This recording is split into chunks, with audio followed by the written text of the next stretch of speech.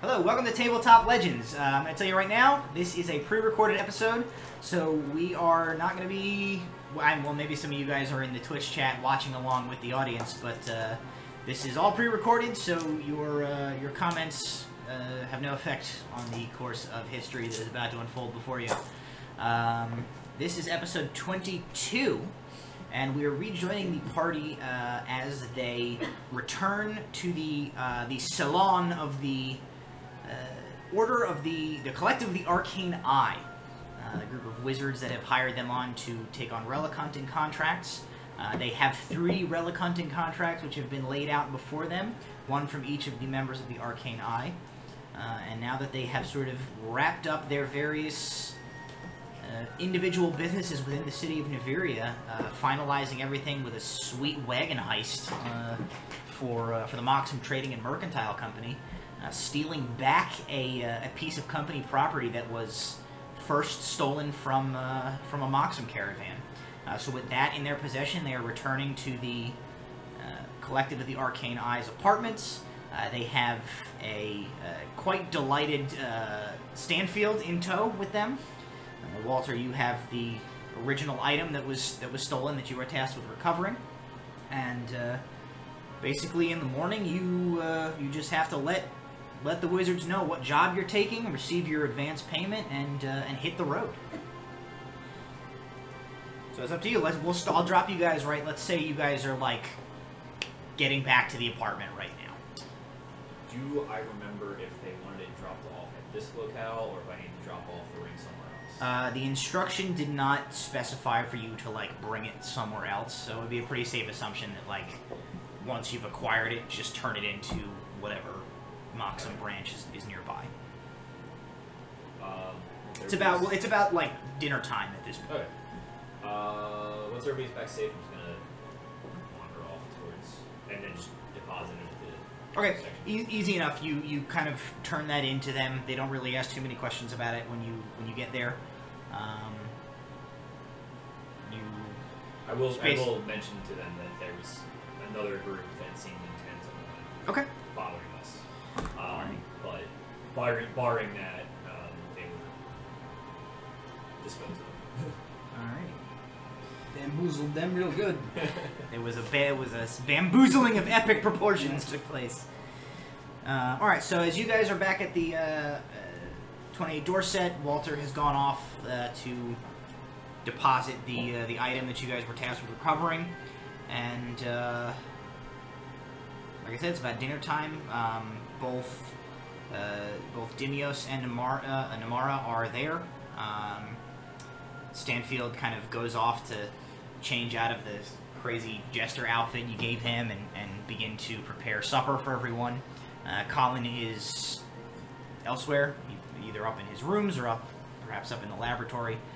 The other 2 are sitting in the parlor when you guys get back. I will be retelling the dramatic tales of Stanfield. Stanfield? Dramatic tales. His involvement basically amounted to like...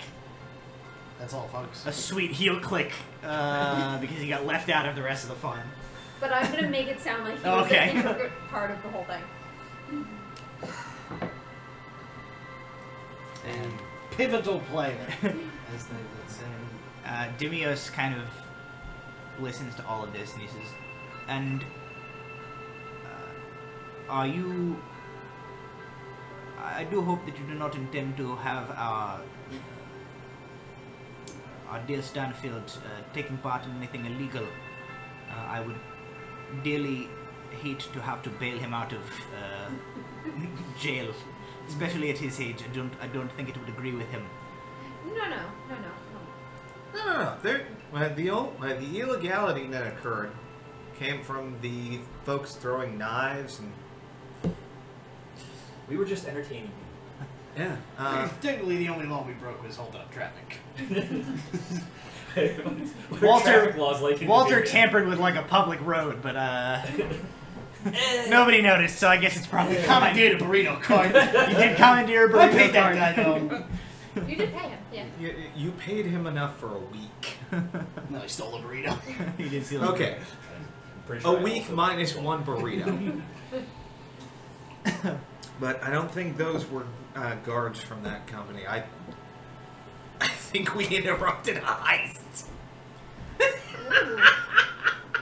it really interrupting a heist if it was also our heist? No, it's called doing a better heist. Right. Yeah, ours was successful. They were much more amateurish. So Demius is kind of like, he's following this. If I understand this correctly, there was an original heist. Then your heist was to recover the originally heisted item. Yes. And during your heist, there was yet another heist taking place against the original heisters. Yes. Yes. On a related note, Mr. Dinius, there are a lot of papers with a lot of writing on it that would be implicating us in this situation right now if somebody were to come looking. Is there a way I can dispose of that without it possible to be mended again? Do you have a fireplace? There's one like 3 feet from you in here.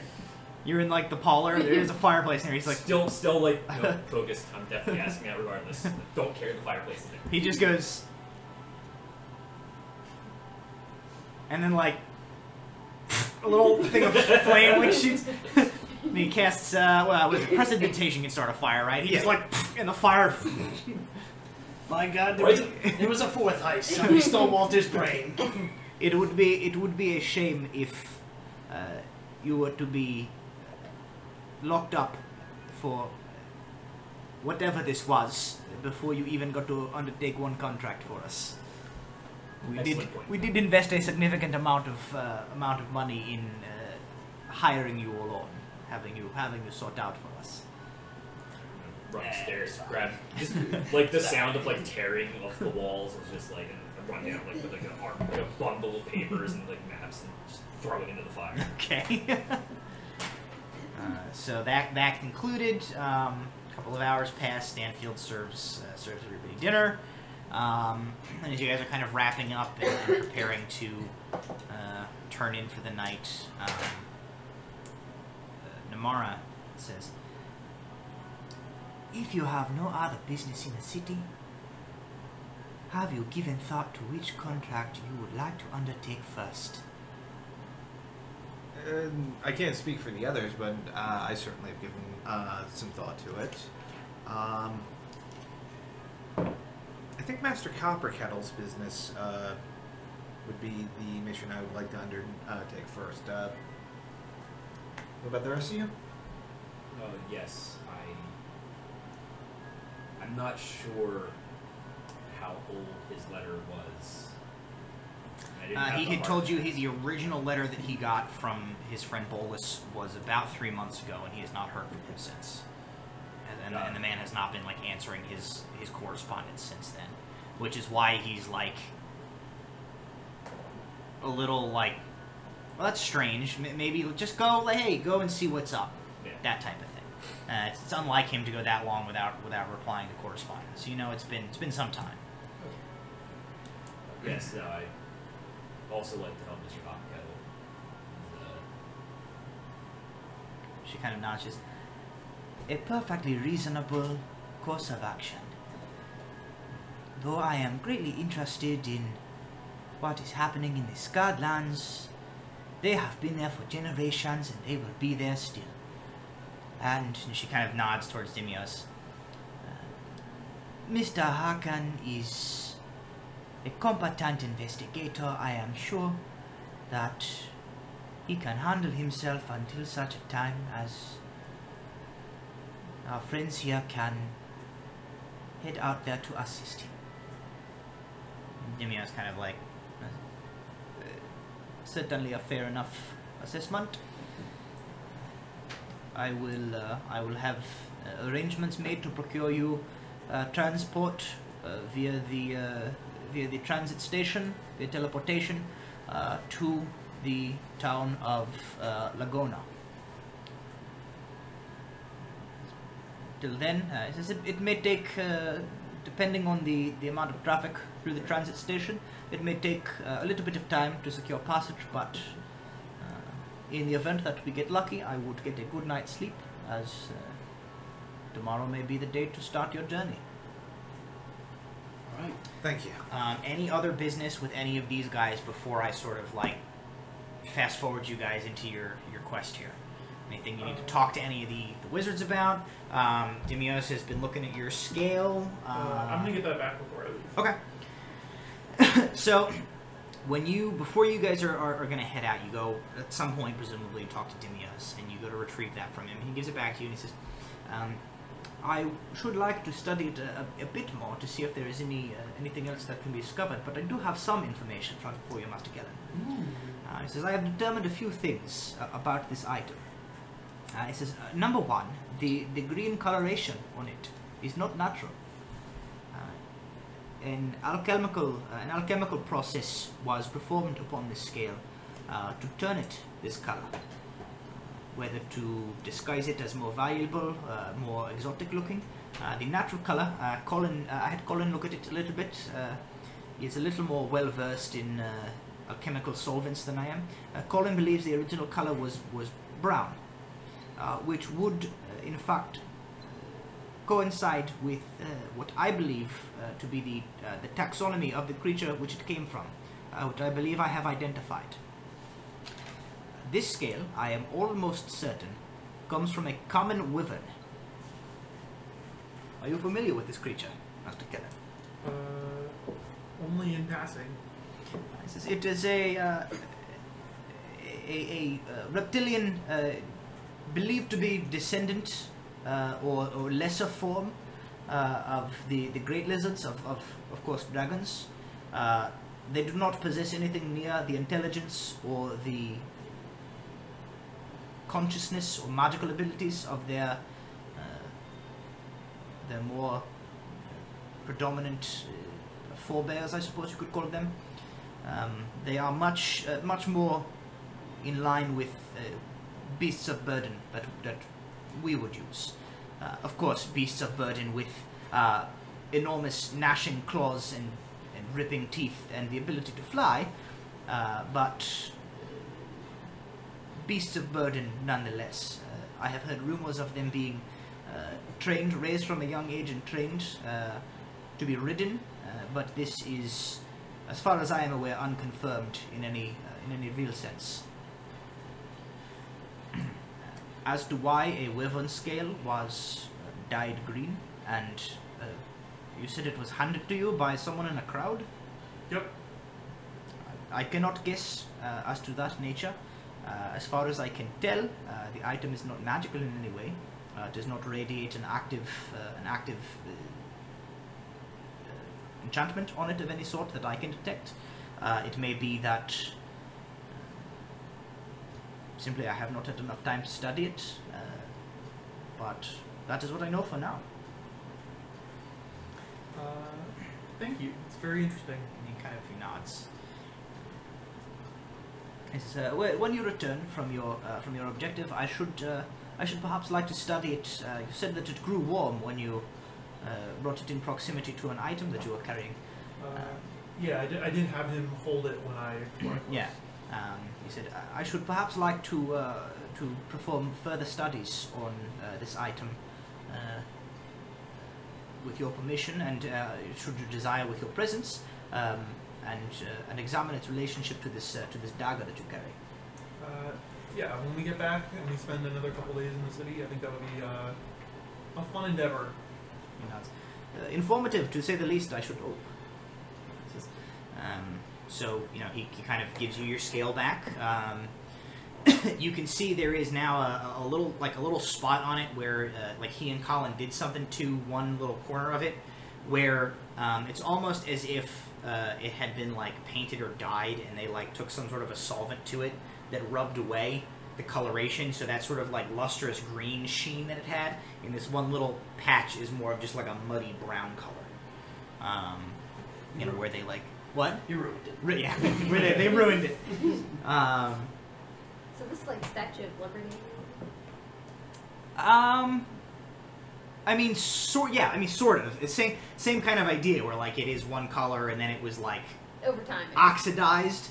Not necessarily over time. He seems pretty sure that like something specific was done to it to to change its coloration to this rather than just like it didn't like rust out in the elements or anything.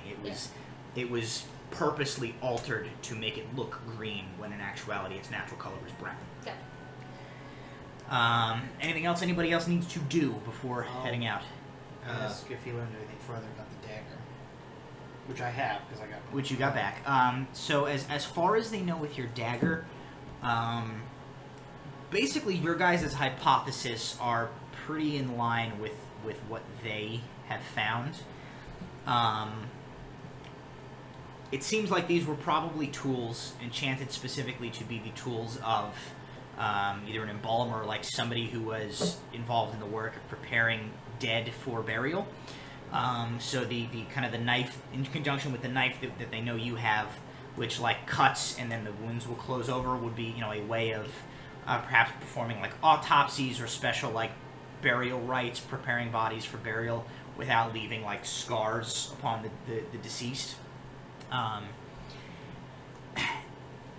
As far as they can tell with that dagger, when stabbed into something like very recently deceased, there is some form of necromantic magic infused with it. So that experience that you had where like there was a recently dead fish and you stabbed the dead fish and the gem glowed purple, there is some form of necromantic magic on this dagger that is transferring something from whatever the thing is into the dagger, only for a very short time, and then it dissipates.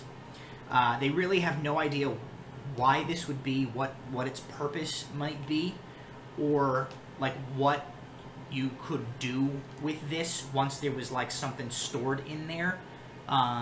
Whether there's a way to like retrieve it or do something else with it. Otherwise, it just seems to like kind of whatever this gem is, this enchantment can't hold this energy in for much more than like an hour or so. That's basically as far as they can figure. They have no real idea beyond that of like what the specific purpose might be. They assume it has something to do with ancient dwarven burial rites, but they really don't know what that would be. And even Colin, who is maybe the most versed out of any of them, is like, it's not something that is apparently, as far as he knows, continued anymore within dwarven society. What did you do with that ring that you had? I was just about to. Where is that? Did you give that to them? I don't think I did. I think No, you I have it, right? Okay. Yeah. I'm gonna. Alar is gonna be in bed and he's gonna say, "Oh God, right." Have his dwarf start knocking on Nula's door. What? Nula. What? Nula, where's the ring? I go back in my bag. Should we have them study this? Do you also want the glowy rock? You want them to say that? I want it back. It's my glowy rock. Do you want them to study it while we're away? Sure. Shut up with the glowy rocks. People are trying to sleep. Shut it! I will head up to the laboratory, see if any of them are there. It's late at this point. You find, much like Walter did, you find Colin up there, kind of puttering about, just doing stuff. Actually, the one I was hoping to see, so that worked out nicely. Yeah, you guys are starting to get the impression that Colin's a bit of an insomniac. And I mean, although as far as you can tell, Namara's like an inhuman person who you've not seen sleep or eat or do anything except drink tea and be vaguely like vaguely disconcerting since you guys have met her. I'm pretty sure she's a ghost. House is haunted. But no, Colin is up there, and he kind of looks at you and he says, "Oh," and he looks at the clock and he says, "Right, well, you're supposed to be here, I suppose, or everyone else in the house is dead already, and I've got no hope. Do I know you?" 124. I'm Alar. He goes to his book, flips through. Alar, okay. Oh, so Dimian no did find an adventuring party. Great. You're one of them. Good to know. Oh, and he kind of looks at I added a note here. You lot are about to look into Bolus for me. Fantastic. What can I do for you at this late hour? There are two things I would like you to study. One in particular, because this was recovered from a dwarven crypt, and the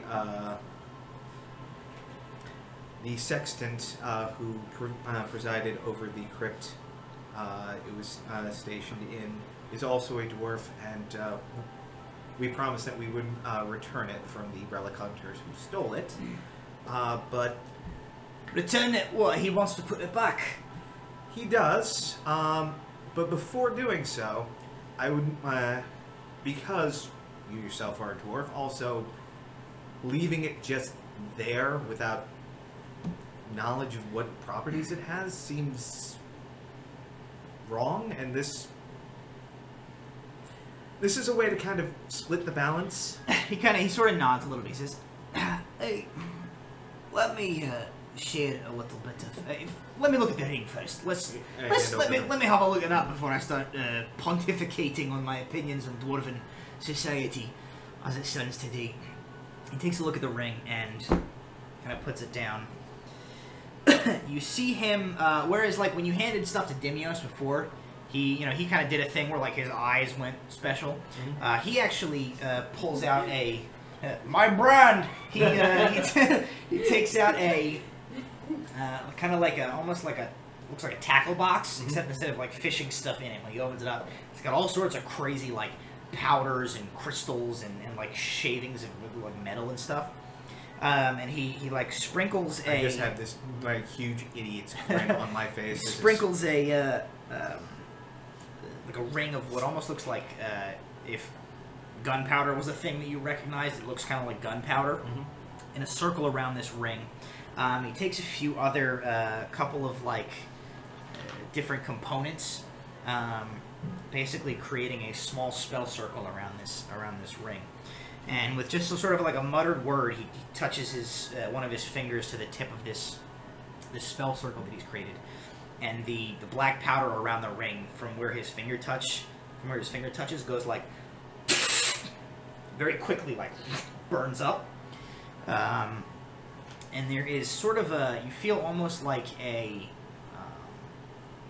pulse of almost like a change in barometric pressure, just like out from this area. And he goes, "Oh, that's a neat little item. It's imbued with transmutation magic." Yeah, we noticed that it was able to turn something into something else, right? Specifically stone. He says, "Well, it can do more than that as far as I can tell." He says, "Let me look in my sweet notes to find where where I wrote this item down."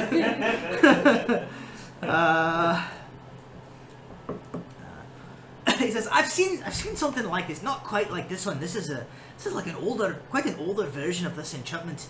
An item, a more modern item like this would be called a ring of minor alchemy." He says, "This is actually pretty rare. This is quite a valuable little item you found yourself in possession of." He says, "It's imbued with transmutation magic, as you figured out. As you've also figured out, it can turn things into stone. It can do other things. This one, as far as I can tell, does have the ability to transform between a few different types of material. I believe wood, stone, iron, copper, or this is an iffy one. You'd have to try it. Silver, possibly." Silver is in silver for money, or silver is in silver for... Silver, the material. Like... alchemical silver? No, probably not. Probably just standard silver. It is...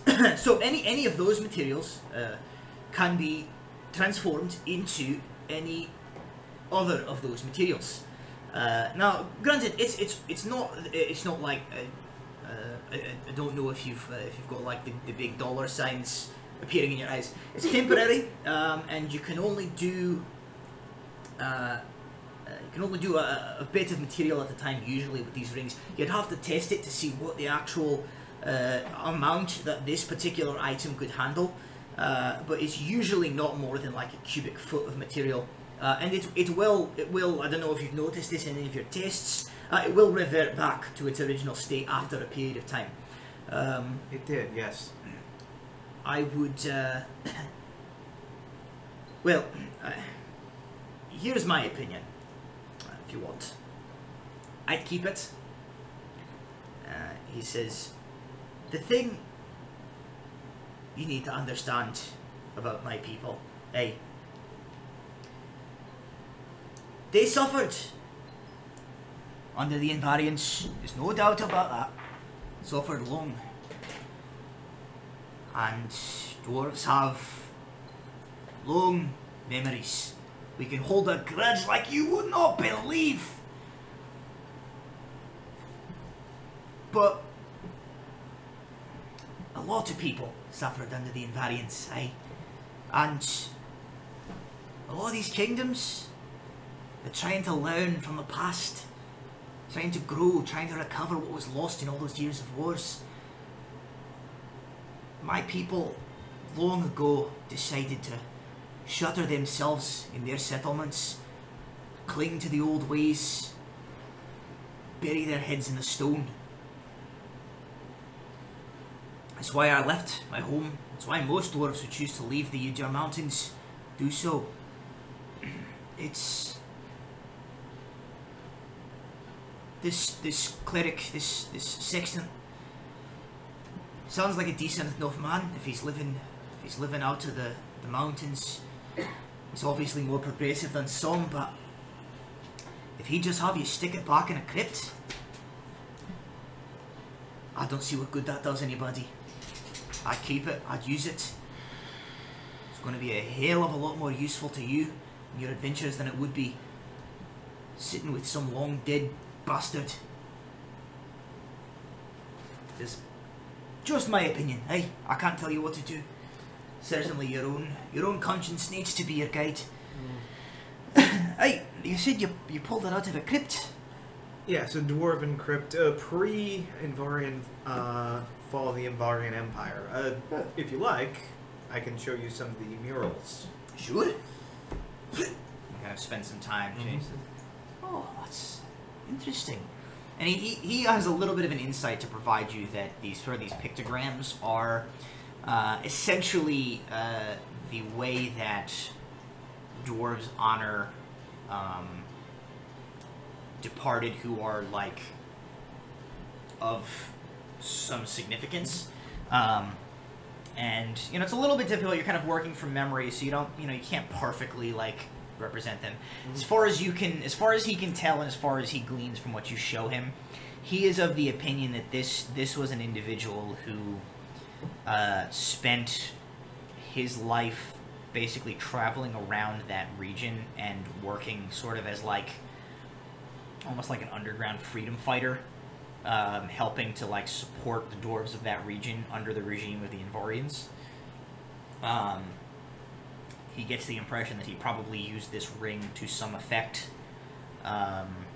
in that endeavor, which is kind of what made him sort of he was probably essentially like a folk hero of that era. And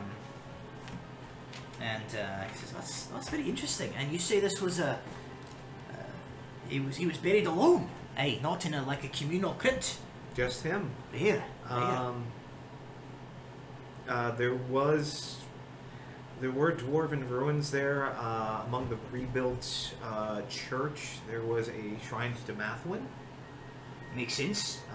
Which held the key to open this crypt. There was also a there was a statue there that was apparently a defender for this crypt, but unfortunately, shite. What happened to it? The relic hunters that stole the ring, destroyed it. He kind of he puts his hands like, honestly, that's the best thing that could have happened. Really? They don't use them much anymore. It was very popular at that time. Because at that time, who's going to come into a dwarven crypt looking to mess about except Invariants, eh? Those defenders, They're like... I don't know how to describe it. And I'll say they don't think, they don't reason, eh? He says, they're programmed for a task, they're taught a task, and they do that task without regard. He says, it's a word of advice, eh? Don't hesitate to destroy those if you come across them. They are way more likely to hurt somebody in this day and age that does not deserve it than to do what they were designed to do, which is protect the tomb. They don't differentiate between someone there trying to learn from the past, being respectful. He says, if you encounter it and it didn't attack you, it's probably because you got lucky enough that you didn't touch the wrong thing. We didn't touch the crypt at all. That's probably what didn't cause it. He gives like a shiver. He's like, ugh. That thing being under that town. There's a... Well, thank the deities that nobody got hurt before. It's better. Not every dwarf would agree with me, aye. There are definitely some that would call it defiling a holy place of the highest order, but as far as I'm concerned, those are dangerous. They were put there with good intentions, but those intentions are no longer valid. It is sad, though. He says, aye. It's been a long... it's been a long several hundred years. Things are different. It's just... He kind of nods. He says, you people are getting into this business on our behalf, delving into places. I've done it for years and years. People put things in these lost places. They build things a certain way with a certain intention in mind, and sometimes that intention doesn't quite fit the passage of time. You understand? Yeah, I think I do. He looks at this and says, in any case, I've blathered on about dwarves and my opinion on their politics long enough. That's what the ring does. Do with it what you will. Keep it, send it back, whatever your heart tells you.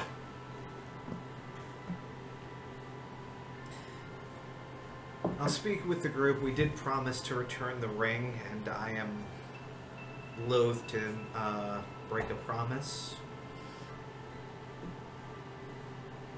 Oh, before I forget,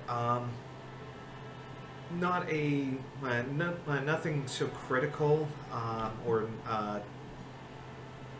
requiring your immediate attention, but if you could take the time to study this. Takes it, shakes it, oh, interesting. If I had to guess, probably an artificer's creation. I doubt it does much more than shed a little bit of light, but I'll take a look at that for sure, I appreciate it. Just, hey, well, you best go and get some sleep. It's going to be a long trip for you in the morning. Thank you, Master Captain Kettle. And then he goes back to the first one. Okay, so I'm assuming at this point everybody has kind of wrapped up what they needed to wrap up. And we will jump ahead. So, to refresh you guys, you are undertaking Colin Copperkettle's mission. You are looking for his friend Bolus Trollyweather. Bolus is an old acquaintance of Colin's from before he acquired his curse.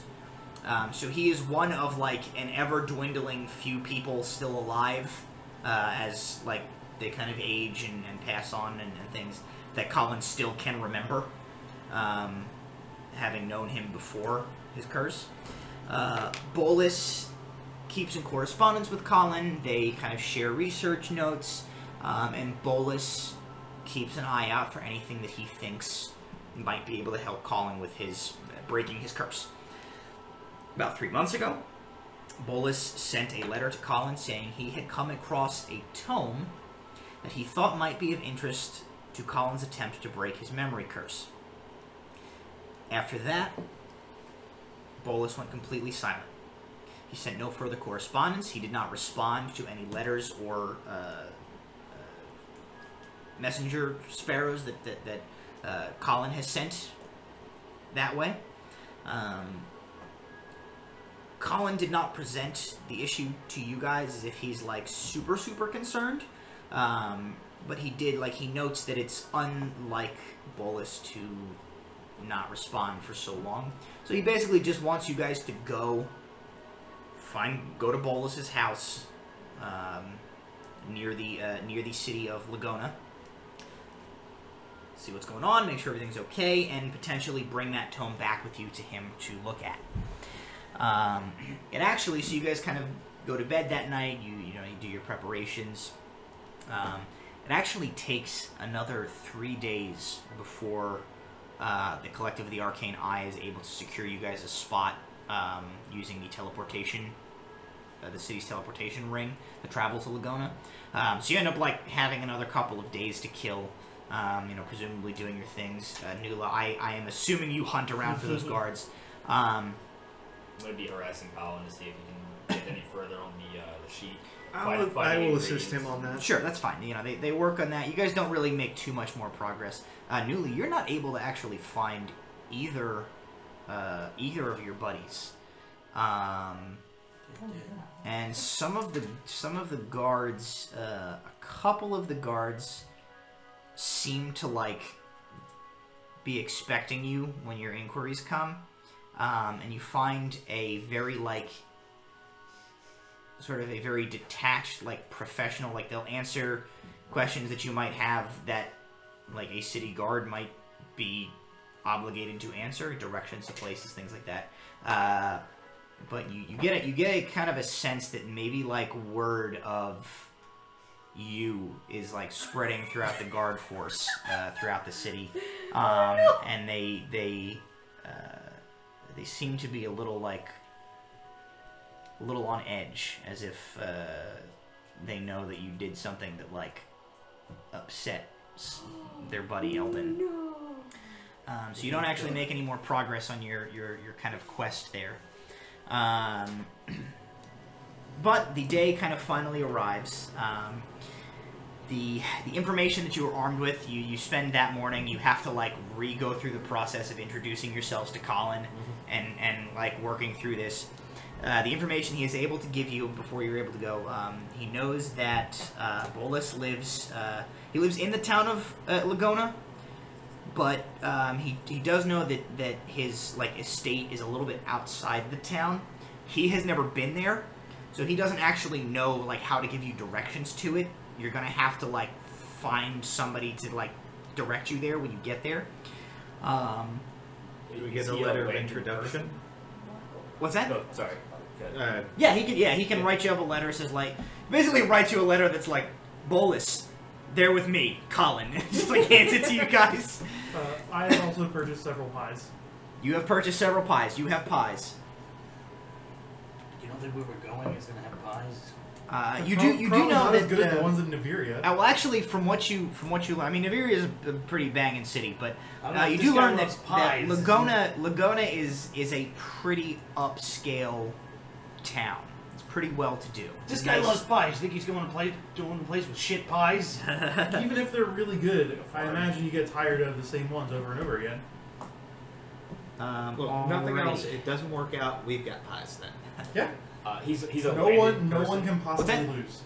He's a landed person.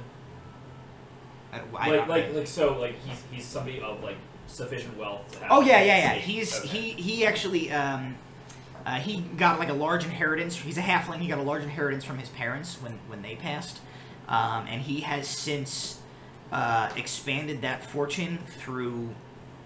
He's like a big time collector of artifacts and, like, tomes and things like that. He's way big into, like, old stuff, and he, like, sells and trades. We swindled out of stuff with a rigged game, right? No. He's not. He's, like, way no. Okay. He's nowhere near this near any of your endeavors so far. That was the horse cart, right? That was the horse cart. Yes, horse cart.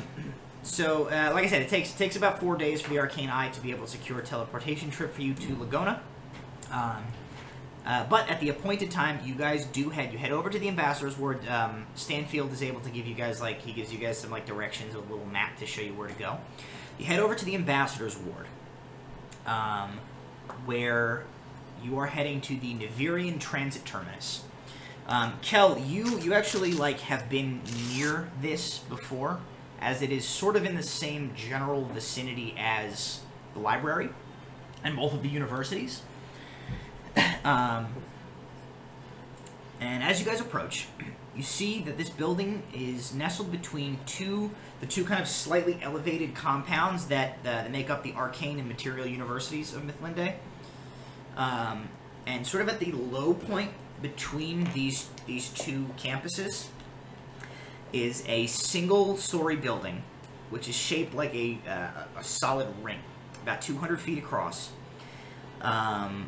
measured from the interior wall of it.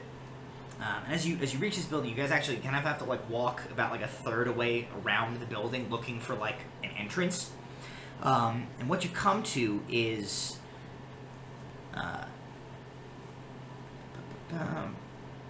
and so as you're kind of walking around, so you see this ring-shaped building, and then inside this ring-shaped building, you see what appears to be just a big, massive boulder, a massive chunk of rock, essentially. As far as you can tell, it just takes up the entire space inside this ring, basically as if they had built this single-story ring-shaped building around this enormous rock. And it actually rises almost 60 feet up above the roof of the building. It's a humongous piece of stone. You eventually come around to what you deem as the front of the building, and you see that the ground has basically been excavated, creating a ramp down about 2 stories. So you imagine if this is the ring of the building, this ramp goes like this down underneath it. There is a wide, paved cobblestone ramp which leads down, toward and then underneath the building. You see carts, people on foot, kind of coming and going through this area, and then there are just carved stone steps on either side of this ramp. So you kind of follow the flow of traffic down, either via ramp or stairs, whichever your preference is. And you go down about these 2 stories, these looming carved stone walls on either side of you. You pass underneath where the building is below, underneath this stone, essentially archway / tunnel. And the chamber you enter, as you pass beneath, about 20 to 30 feet above you is at the ground level. You see that the chamber beneath is also circular. There's an entire area underneath what was above that you actually gauge to be a little larger than the diameter of the building above. It is also circular.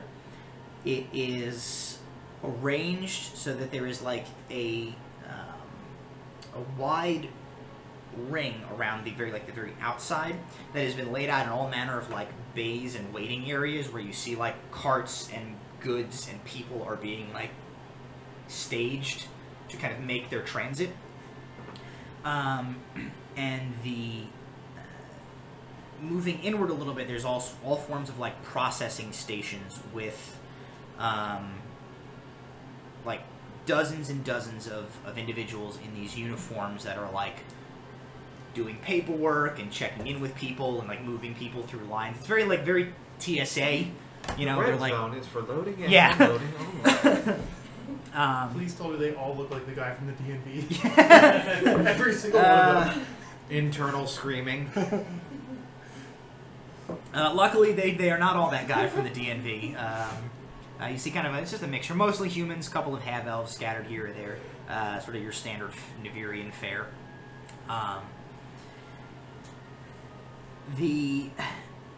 So all of this is organized, kind of this, like, as I said, very TSA, sort of like organized chaos in this, like, the outer portion of the area, where all of this is being staged to move, like, around and then into the center portion of this large area, which is wide open, and you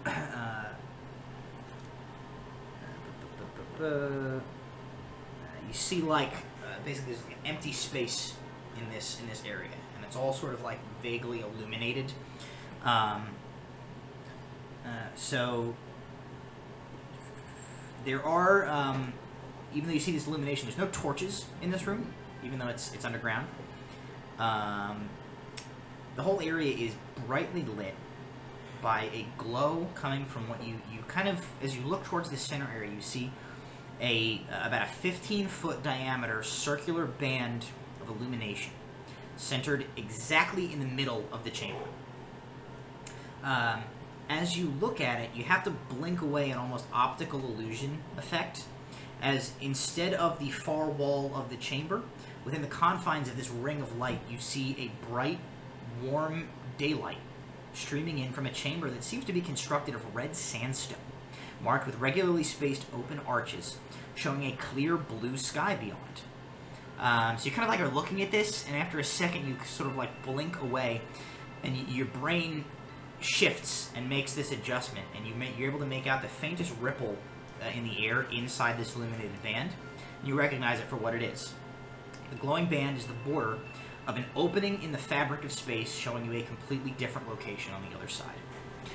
You see a handful of individuals wearing bright, lightweight garments, one of whom you catch a brief glimpse of has a head entirely covered in a bright plume of magenta feathers, with eyes placed for monocular vision on either side of their head and an elongated beak.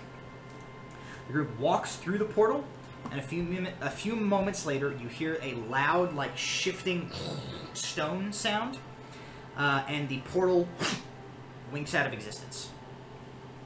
As you make your way around the space, following the signs and the instructions of officials who are busy making sure the transit station flows smoothly, you get nearer to the center.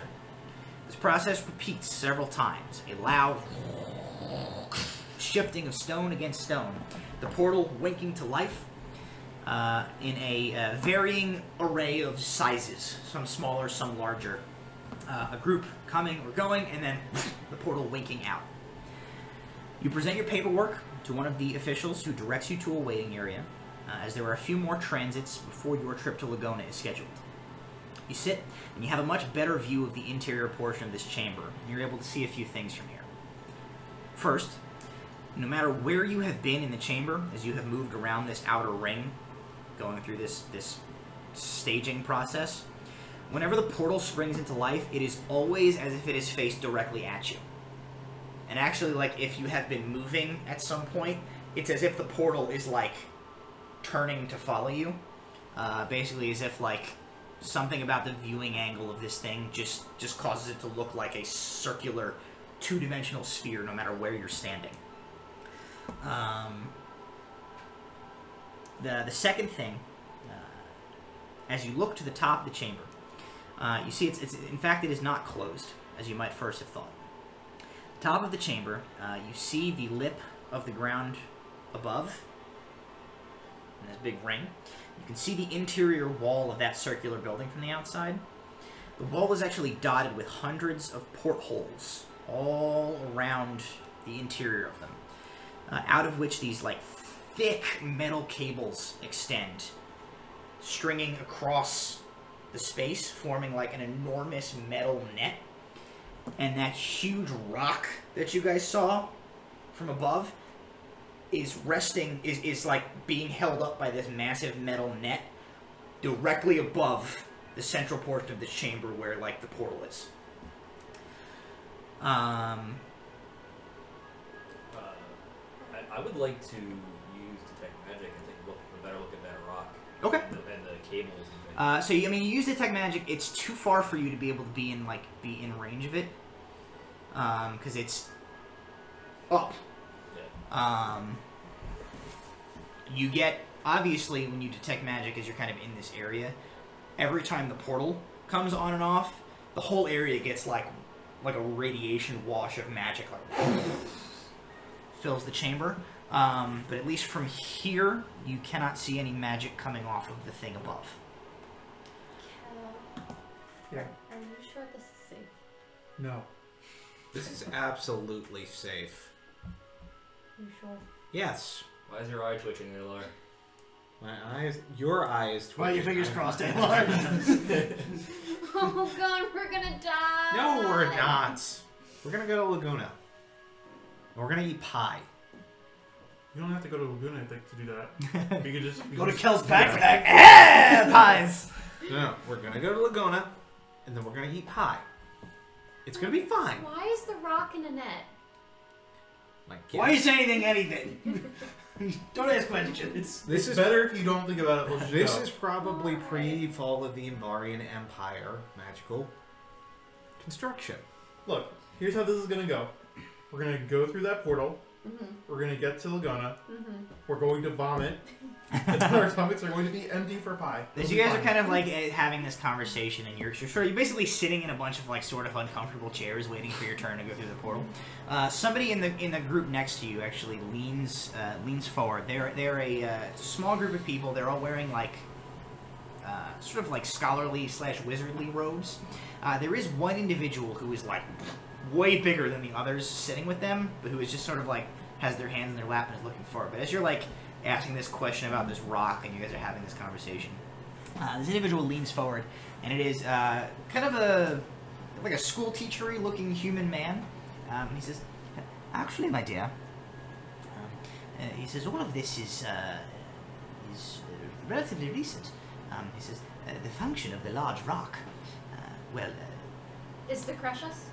well, unless you are an invading army, no.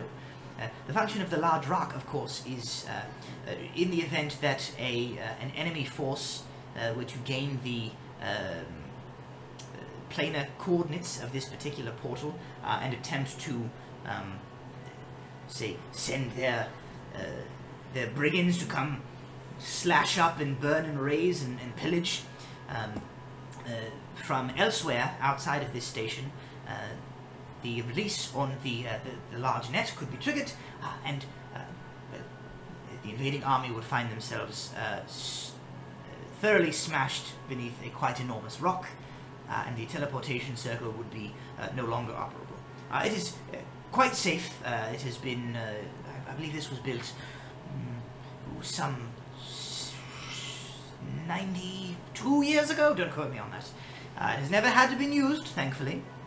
But it is there as a defensive measure, in case someone were to try to siege the city via teleportation network. They could crush the entire complex and protect the city from being invaded from within.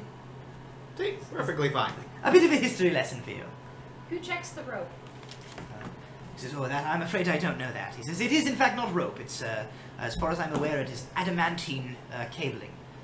It is the strongest of materials currently known to modern technologies. All right, thanks, Bob. he's like, anytime. And as he says that, there is you hear kind of this like operator of this machinery yells out,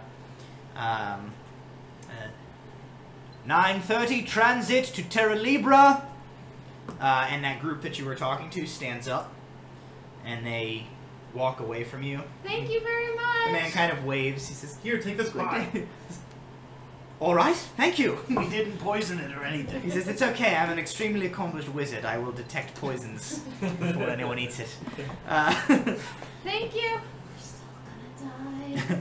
This group kind of walks away, these sort of robed, wizardly-looking fellows, about 5 of them, plus this, like, hulking figure, which as you see them get up and make their way towards the transit station, this large, beefy figure reaches down and with one arm just, like, picks up like a crate with a handle on it that is like easily the size, like double the size of any of you guys, just sort of like lifts this up, and they walk into the center of this this platform, and there is a brief moment where you hear that,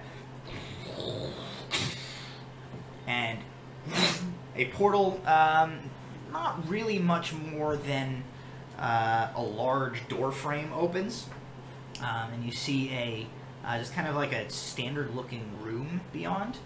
And these individuals all begin to make their way through the portal. And just as that huge figure goes to make his transit, he kind of turns back in your guys' direction. And as you see beneath his robes and his hood as he looks at you, what you see is not the face of a person, so much as it almost looks at first like it is their head is made out of an armored helmet that has these 2 openings in it that are imagine the Iron Giant. It has these sort of irising glowing blue eyes that as he turns and looks back at you, you see they sort of iris to half shut at the bottom in an approximation of and he just kind of gives you this look and gives you guys a big wave and then turns and through this portal and it shuts. I thought it was going to be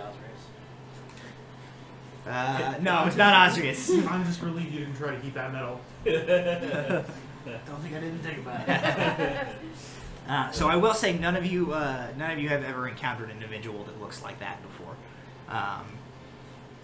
They are gone. A moment later, that same voice says, 9:33, transit to Lagona. That's us. You guys stand up. Steady. You are Paladin of the Radiant Dawn. Who does not use this method of travel. So it is your First turn. time for everything. It is your turn to make the transit. You are directed out onto the central portion of the chamber, onto a small waiting platform where you just saw those other guys move to. The stone rumbling you've been hearing each time the portal is reset turns out to be coming from the floor of the interior of this ring. It is made out of hundreds of concentric stone rings, each inlaid with a metal band and carved with runes all the way around. You watch as you step onto this platform, the rings, they all revolve around each other, hundreds of rings moving at once, until they come to a stop. And starting from the very center of the room, in a straight line leading from there, towards where you guys are standing, basically a row of runes illuminates. And as soon as the last one lights up, a portal pops into existence in the center of this chamber, and you see a candle-lit, lamp-lit chamber beyond. And the individual says, you see him consulting a big book, and he says, "Fool's errant relic hunting operation. 9:34, transit to Lagona. You may now transit. Attempt not to touch the boundary of the portal on the way through. Thank you." And Sweet. All right. I well, head straight and come on, let's I go. guess let's Lagona. is there an opposite of inspiration that I can give him for that? That is 20 minutes. One demerit. Yeah. I'm going to give you disadvantage on some roll that you make at some point tonight's session. I'm holding Kel's hand, but I have a feeling I'm just accidentally cutting off circulation. But she's got him up here, so he's just dangling. So his hands is And my shoulder has been dislocated. Yeah, I'm just going through a great big grin on My my hand face. is powder. Alright, so everybody's going through? Yes. Yep. Alright. It's like the Cowardly Lion. Right? So all of this lead up, and the transit through the portal is as it turns out, is kind of dull. There's nothing any more interesting happens than a 10-foot walk in a straight line. You feel nothing. You feel no change, no passing of the boundary. The only thing is just one moment you're in this massive transit terminus in Niveria, and the next you are in a small lamp-lit chamber standing in front of an elderly gnome at a desk who has a massive ledger in front of him. You guys hear as the portal disappears behind you, and the gnome looks up at you through his spectacles and he says, "Fools errant relic hunters?" That's us. And nods. He says, "Very good." He gestures you over. There is a door. It says, up the stairs and out to exit the transit station and enjoy your stay in Laguna. Thank you. Thank you very much, my good man. Still have your tail? It's gone! Oh my god! I'm gonna be holding it, rush outside, and then vomit. Okay. Somebody pulled my tail. As you guys are starting to make your way out, there is a large map on the wall, like before you would exit the chamber. And there on that map there is there's like a little painted dot. The you are here dot? That's like a you are here. That places you guys right here in this building. Cool. I let you guys look at it while I go outside and vomit. So you guys kind of look at it, he says, he sees you sort of looking at the map, and he says, oh, first time to Laguna. Yes. Anything I can help direct you to? The Trollyweather estate? Trollyweather. We're told it's slightly outside of the city proper. I think I've heard the name, but I'm afraid I don't know that gentleman or his, the location of his estate. There are, a number along the hills, along the shores of the lake, you understand, some of these fancier mansions. He says, I'm afraid I can't help you there. The best I can offer you is probably to head into the town square and ask around. He says, maybe check in with some of the local businesses. I know many of the estates have arrangements with butchers, florists, tailors, things like that in town to have supplies brought out. Perhaps one of them could direct you. Most kind, thank you. Is there a good bookstore in town? He says, oh, yes. He says, if it's a bookstore you're after, right off the town square. Inkblot Books. Tilly McNair is the proprietor. Ooh, it's the finest bookstore in town. And what's your name, sir? He says, oh, pardon me, how rude. My name is Dolmick.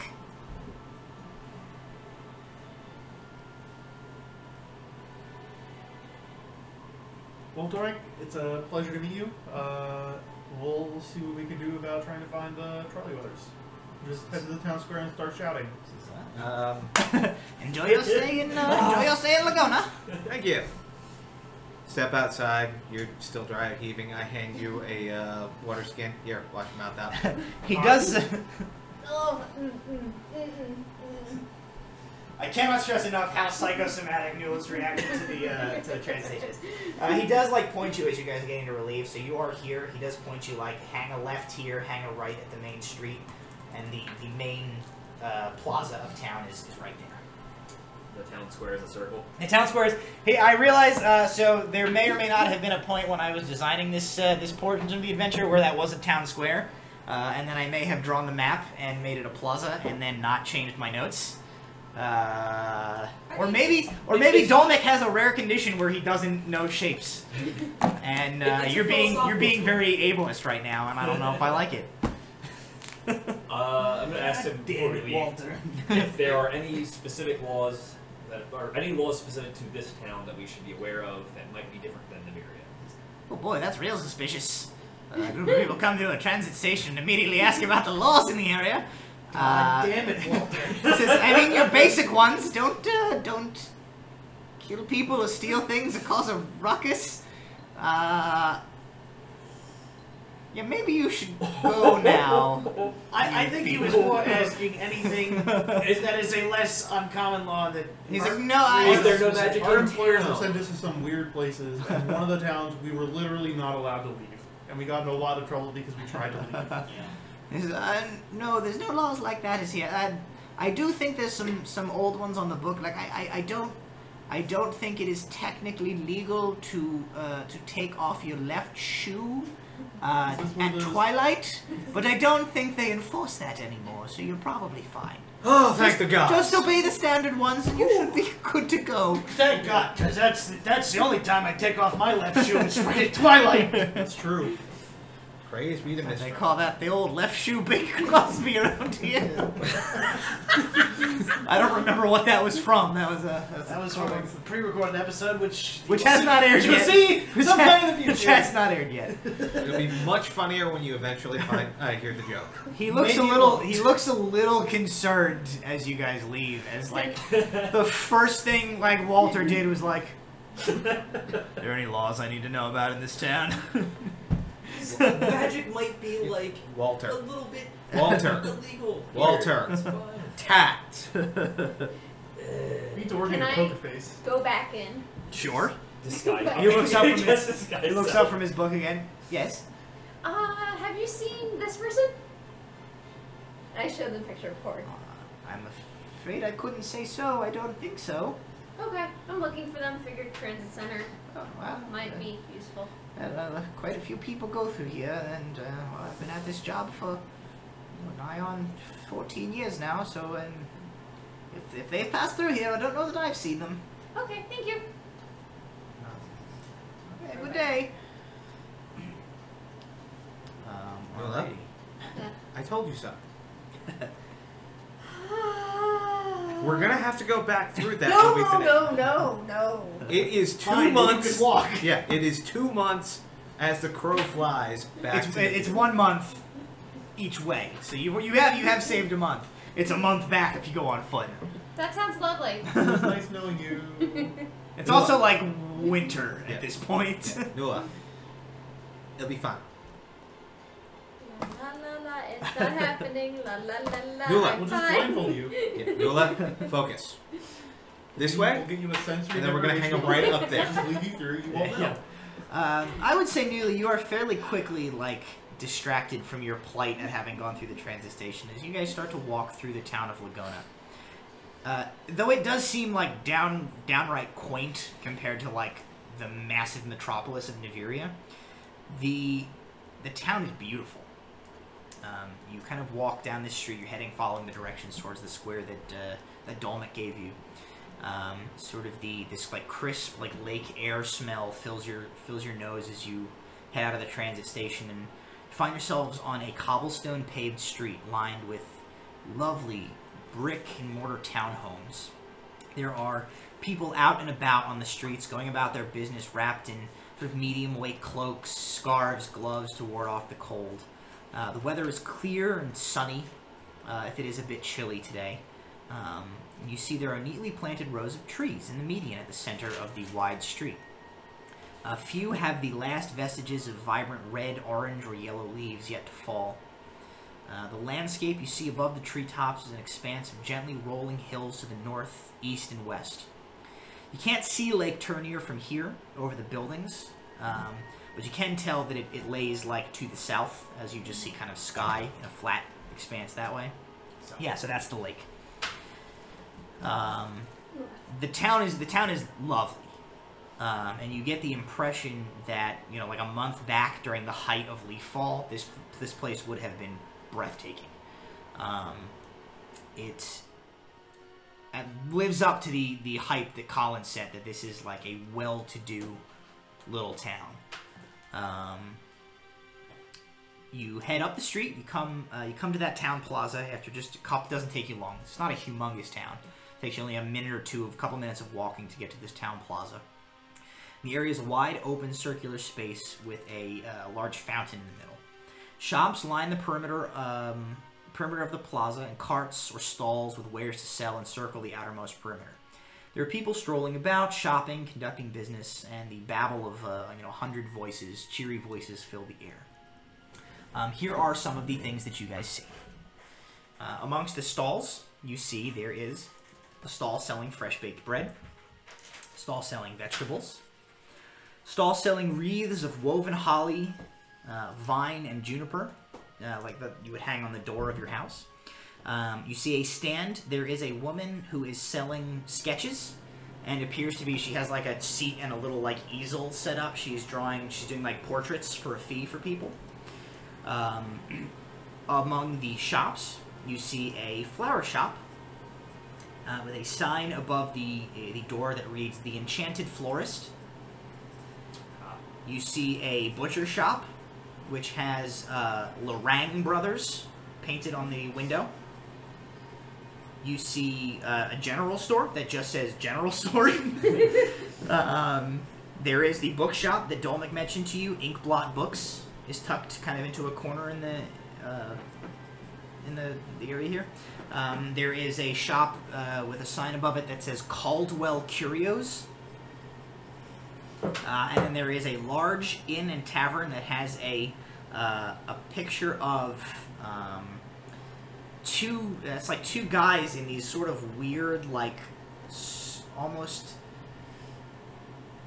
outfits that almost look like uniforms for like a weird sport, and one of them has like a long flat stick in his hand, and the name of the inn is the Daisy Cutter.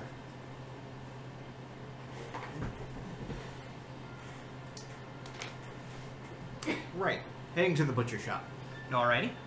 I don't know what the others are doing, but So what's everybody doing at this point? You can certainly split up if you want to check out I would like things. to go find some Harvest Spice coffee. Okay. I'm gonna toss a couple copper at you. Find me some tea. I'm gonna check the bookstore first, and then Nah, I'd probably go to the tavern and All right. hope. So I'm going to the bookstore. you go to the bookstore, I'm obviously. gonna follow him. I'll follow him to the bookstore first, and if they don't have coffee or tea, I'm gonna go Okay. to the tavern. Lula, you might want to think about talking to this artist lady to get a better drawing. There is a lady doing portraits on the streets. I go to her. I'll go with. You're gonna go into my it. idea. Okay. I am sorry, we've all. No, that's fine. I have Then like. after that, I want to go to the Caldwell Curious. Okay, cool.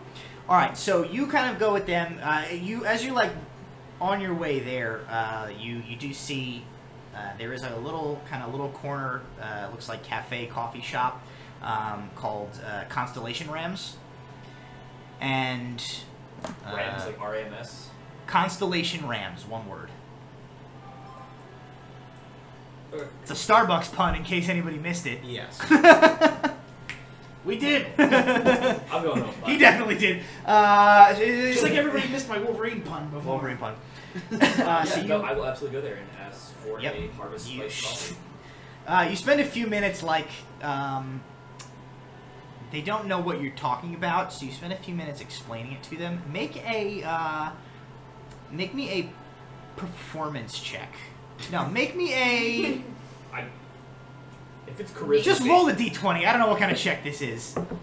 It's a 5. Pumpkin spice if, check. if it's performance, oh god, no, this is the copy that I set to level 20. That is not the I same guess let's call this an intelligence check. Oh, okay, then just 6 then. Okay. You know what? This is like too good a thing to like let your bad roll screw up. So you like explain this to them. You explain this to them, and you basically end up with like they get like a brew that you basically walk them through adding like nutmeg and cinnamon and like allspice and different like things to, and you like they like brew this up for you. They give you a mug, and like one of them behind the counter tries and like, oh my god, this is delicious. And within like a few minutes, they're like making this up, and everybody's like clamoring for this, and it's like everybody's like, "Well, this is so good." And Walter has invented pumpkin spice lattes. I'm just picturing Alar. He's stepping into the butcher shop. There's just a crowd of people right behind him. That's right. This is intellectual property of Moxon Trading That's right. Mercantile Company. Brom pops in. He's like, if you like that, you might like these sheepskin boots. Here, lugs. Get them right here. They're called lugs. Oh goodness. I glance out from the doorway of the butcher shop. Hey, did you get my tea? We'll also take some tea for. That's fine. You can see. I'm a big lug, and I make them lugs. You're headed to the butcher shop. You're headed to the bookstore. You're headed to the lady with the whatever, and you were I going was to the going with her. curios. I was going with her, and then You go up to her. She is just finishing she's working in like charcoal. She's finishing like a charcoal portraiture of. Seems like there's like a little girl, and like her parents are kind of standing off to the side, have paid for this little like portraiture of her. She kind of finishes it up. She hands it to them. The parents hand her a couple of silver pieces. She kind of nods and thanks them and turns to you. And she's, oh, hello. Hello. can I interest you? She gestures at her like wall of. She's got like some landscapes, some other like figure drawing and stuff. Can I interest you in any of my wares, or perhaps a portrait? This may be an odd request. I have been looking for my friend for a really long time, and I keep showing everyone a picture of her, but my picture's not. I mean, your picture's much better than the picture I had. Kel like reaches up and like I'm not even there. Just like reaches out for him. Yeah, probably like. She looks. She's. Oh, well, I can certainly give it a try if you're interested. Yeah. Of course, we'll come sit. She asked for your picture. Who was the D20? Oh, sorry, Kel has the golden D20 for Grand Theft Wagon. Oh, Walter has the golden D20 for Grand Theft Wagon. Oh, well, we'll just consider. We're just gonna hand wave that when we're gonna have. That you use the golden D20 for inventing the pumpkin spice latte. Okay. I would just like to make sure that it's attributed to Mox and Trading Mark. Okay. So you can get some like proceeds out of that. So you kind of sit down. She takes your sketch. She begins to draw. Meanwhile, we'll switch over to Alar. So you enter into this butcher shop. There are a few patrons in here.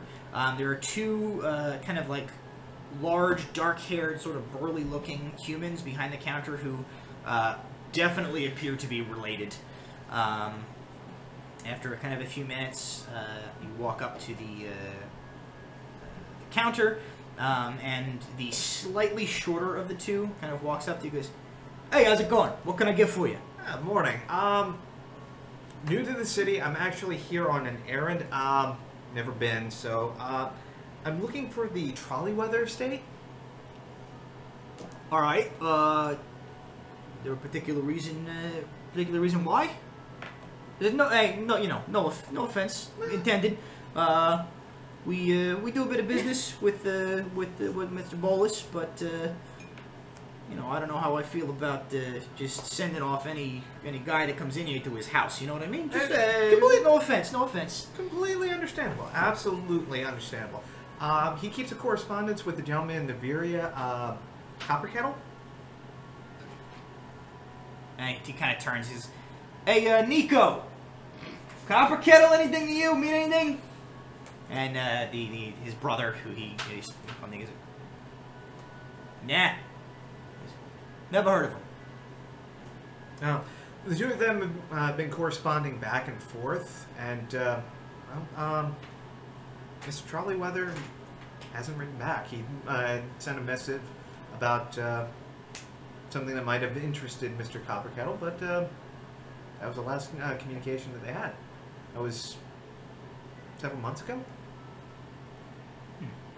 Make a persuasion check. You make it sound like they were lovers. Yep. Is this guy's name Rogers by chance? No, but he does have a kind of a similar regional accent to Rogers, which we have sort of established is the Volandan, certain portions of Voland. 15? Okay. He kind of turns towards his, this individual you're talking to turns towards his brother. He says, "Hey, Nico!" And Nico is in the process of like trying to serve somebody else. He's like, "Oh, Maron, what?" He's like, "Take it easy, first of all." He says, "Trollyweather house. Anything weird with the deliveries?" And his brother's like, "Nah." And he goes, "Yeah, I didn't think so." He turns back and he says, "I'll tell you this. I'm not personally comfortable sharing Mr. Bolus's personal details with you." He says, "You can head over to the general store. Gentleman Jim Stepler is the head of the general store, runs the general store. He runs the parcel service in town. Also, group of us here, the flower shop, a couple of the other shops. We got arrangements with a lot of these estates out on the lakeside. We coordinate all that through Jim. He runs the carts that go out to the estates. Talk to him if he wants to tell you how to find the estate. That's his business. But Look, we're gonna stay out of it." Yeah, that's perfectly understandable. I just yeah, you figure any big house, they're gonna want butchers, and they're gonna want the best, and a few shops. He says, speaking of which, here, try this. And he goes and he, like, cuts off a piece of what looks like a smoked sort of, like, cheese of some sort. And he, like, hands it out to you on a little, like, piece of paper. And you eat it, and it's, like, banging. It's so good.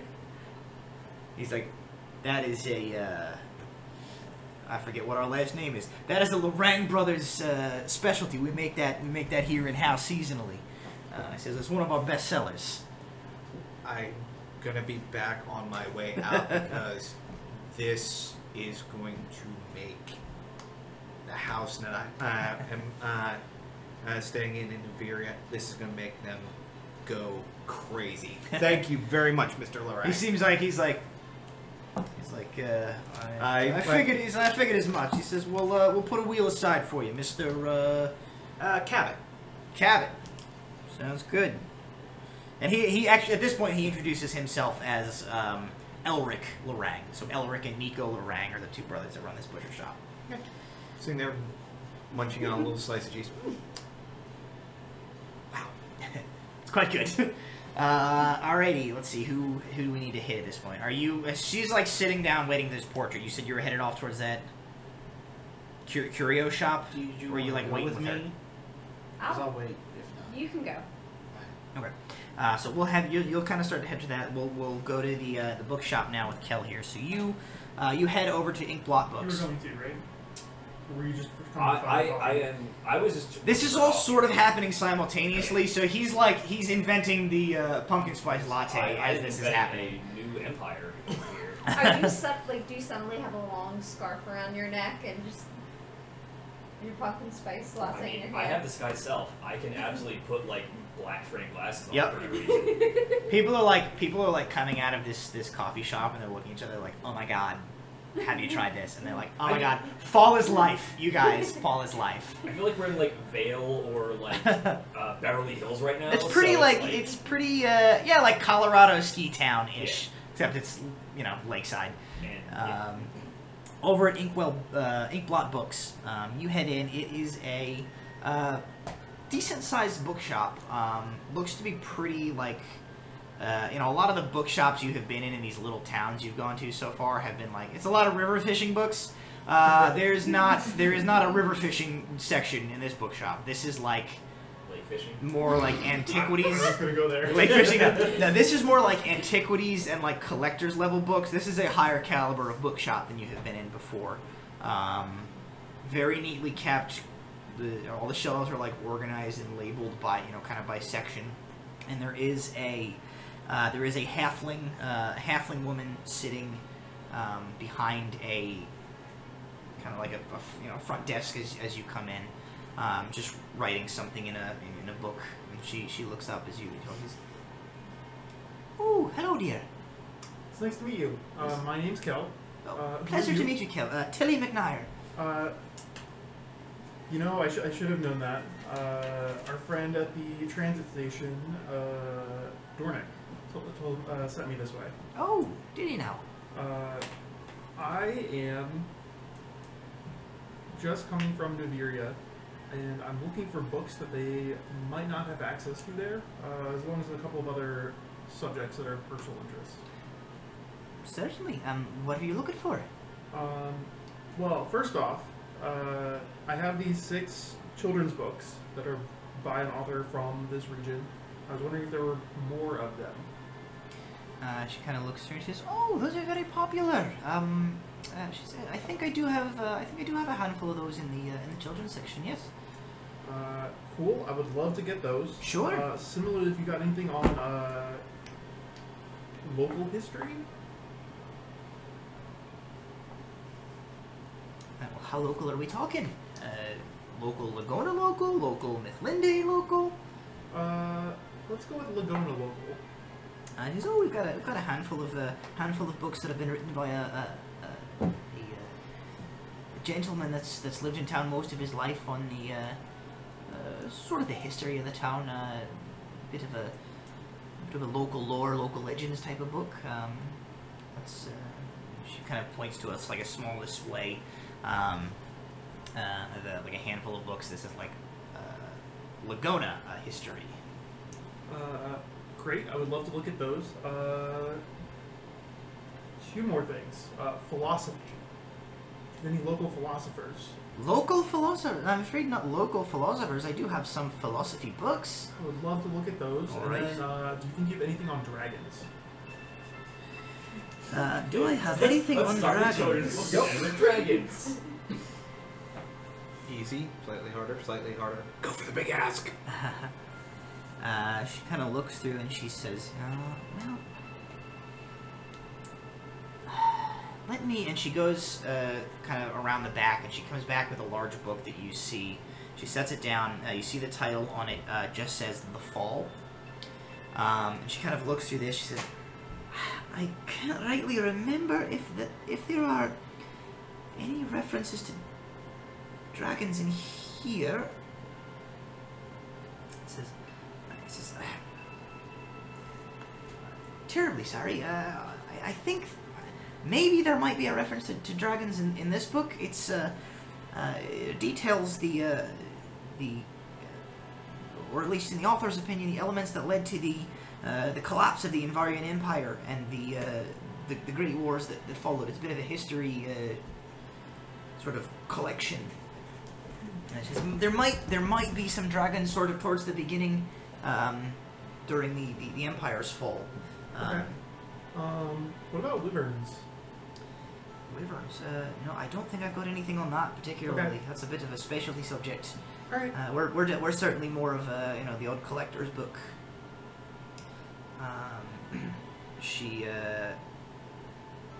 So I mean, at this point, she's got another like 8 of those essentially like golden books. Yep. That'll run you 1 gold for the 8 of those. Lagona, a history, will run you 5 gold. Oh, you guys did get like as a group, you guys gathered. What did we say? They give you 200 as a group on the way out. I think so. I think that's right. Yep. So like you collectively got 200 gold. You can certainly split amongst yourself. Philosophy books you can look through. We'll give you like you can get some generic philosophy books if that's what you're looking for. We'll call that another like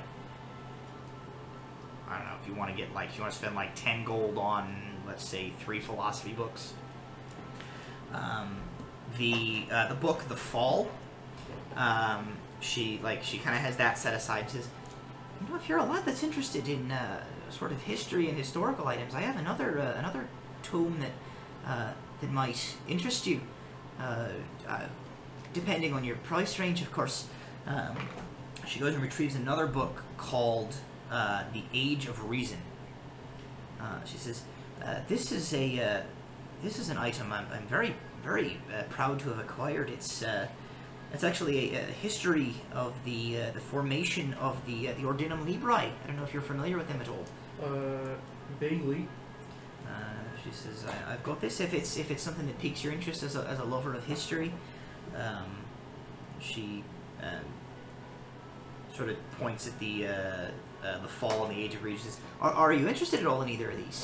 That depends on how expensive they are. She says, well, they are they're 80 gold apiece. And she says, you've bought a few other things. I could be persuaded to do, let's call it 140 for both.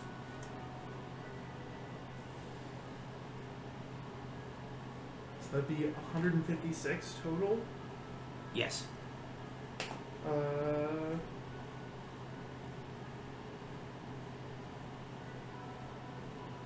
Can we call it 150? Make a persuasion check. I'm not good at this. Somebody's regretting not winning at the gambling table. Oh yeah, Brom's loaded right now.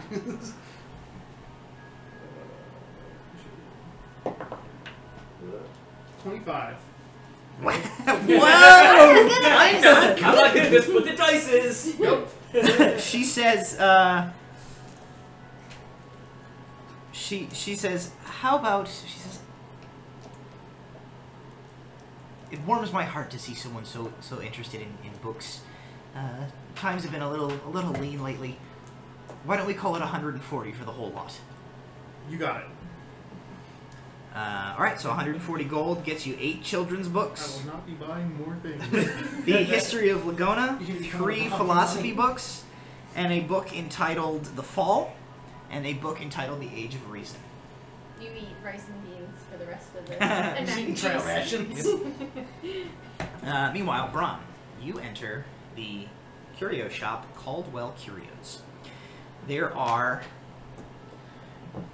a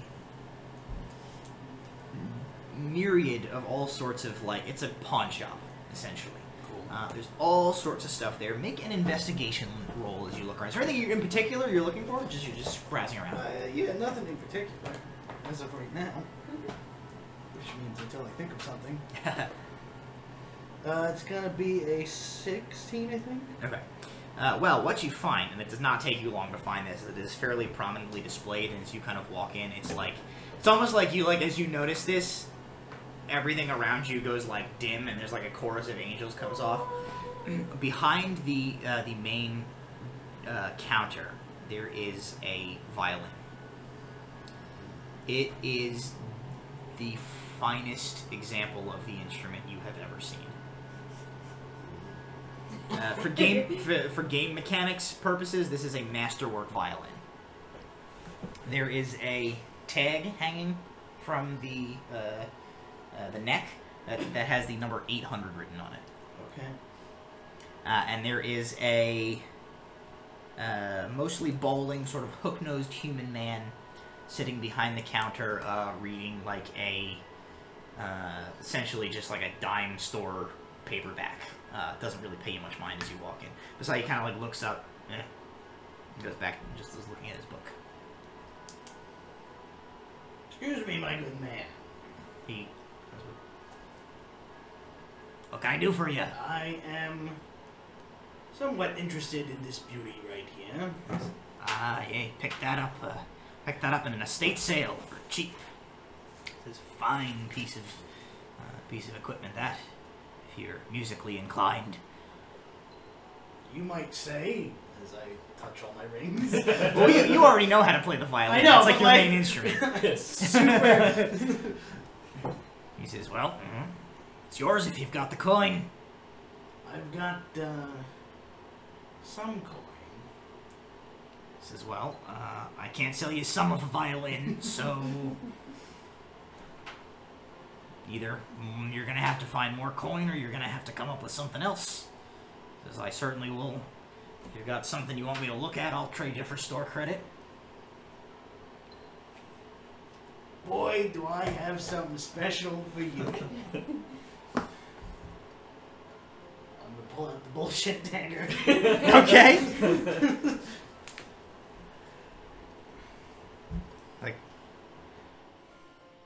This a knife. Oh, it's He points. There's 100 knives in a cabinet next to him. He's like, I don't know how much coin you're short, but that's not going to add much to the total. Well, you haven't seen it in action. He's he backs up. He definitely thinks you're about to rob him. Flashback. Ah! Jesus!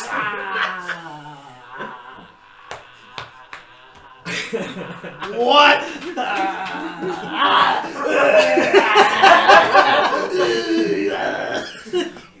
What the shit is that? It's a magic knife. He's only does damage to dead things. He kind of sits. He's like, oh my god. He's like, mister, I almost peed my pants. Please, do not. He's like, okay, all right. How much gold do you actually have?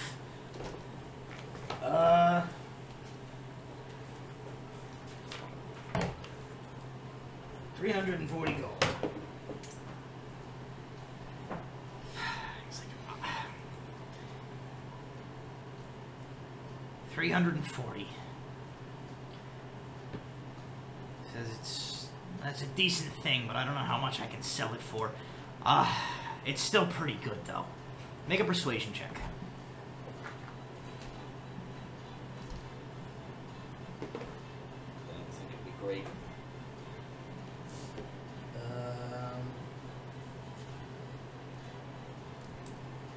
15. Okay. Kind of looks, he says, I could do 200 for the trick dagger. But you're still going to need to come up with another 300 gold for the violin. Alright. I may be back.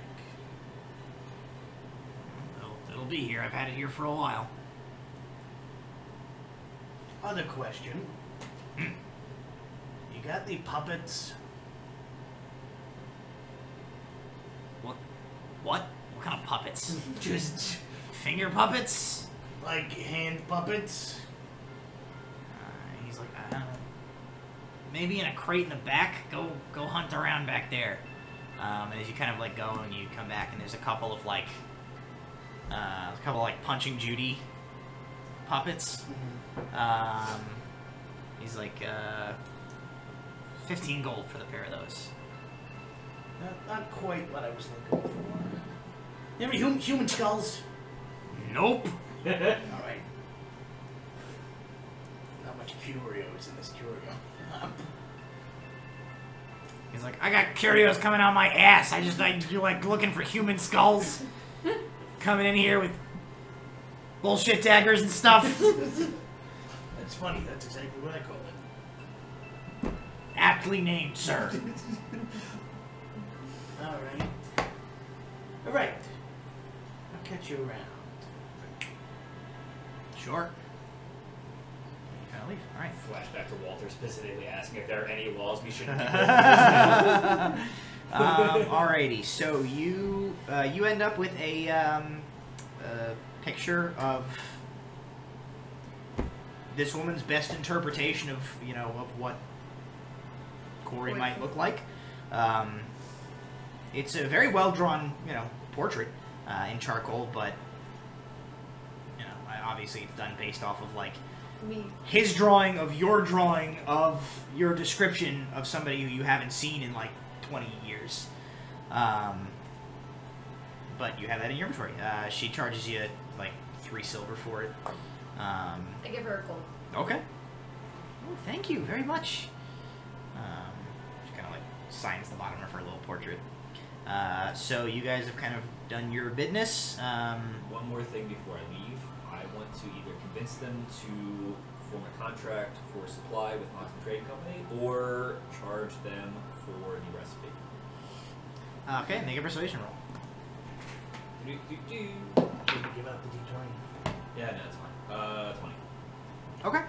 All right. They you basically leave there with assurances that they will essentially talk to their manager about like importing spices through Moxon. Okay. And meanwhile, so we'll say at this point, like everybody kind of finishes their individual things. You have this sort of lead on the general store as everybody gathers back together. I have a beanie, a scarf. My plaid shirt. My mustache is now waxed and Sunglasses. nice and full. I use Mage Hand to get my cup of tea because I don't want to touch. He's wearing like Walter. skinny jean warlock robes. Got my steaming cup of harvest spice coffee. Try this cheese. He's sliced it up into a couple of individual pieces. It's very good. I mean, it's not more than like a minuscule bite for each of you guys. Yeah. It was only a sample size to begin with. Yeah. But it is goddamn delicious cheese. Cheese. Unfortunately, I don't have the address of Trollyweather, but I do have a lead. I got books. Can you read them to us? I have tea. Are you interested in history of the founding of the Ordinum Libri? She may not be, but I am. Don't you have any kids' books? Nope, didn't get more kids' books. You are terrible. Okay. Shouldn't there be like a directory? A yellow pamphlet? Of kids' books? No, of like addresses. By the way, Ronnie is with you. during this time. Ronnie comes back. She has like 6 loaves of bread in her arms that she went to like the Oh, baker's there you stall. are. Open wide. She eats this, and you see like her pupils like dilate. She's like, I must acquire more of this. I'm gonna pick. I will pick some up on the way out as well, but it's over at Lorang's. Okay. Okay. Don't spend all your gold. You're at a 9. I need you to come down to a 3. If you go in there looking like that, they're gonna call the city guard. She just starts eating some of her bread to distract herself from her need for cheese. The need. She's got the need. All right. So, general store. General store. Okay. Yep. Seems pretty good. Walter? What are all those people crowded around there for? Helped myself. Help What? us. You guys should stop by Did you the. steal something? No. That's usually what help yourself means.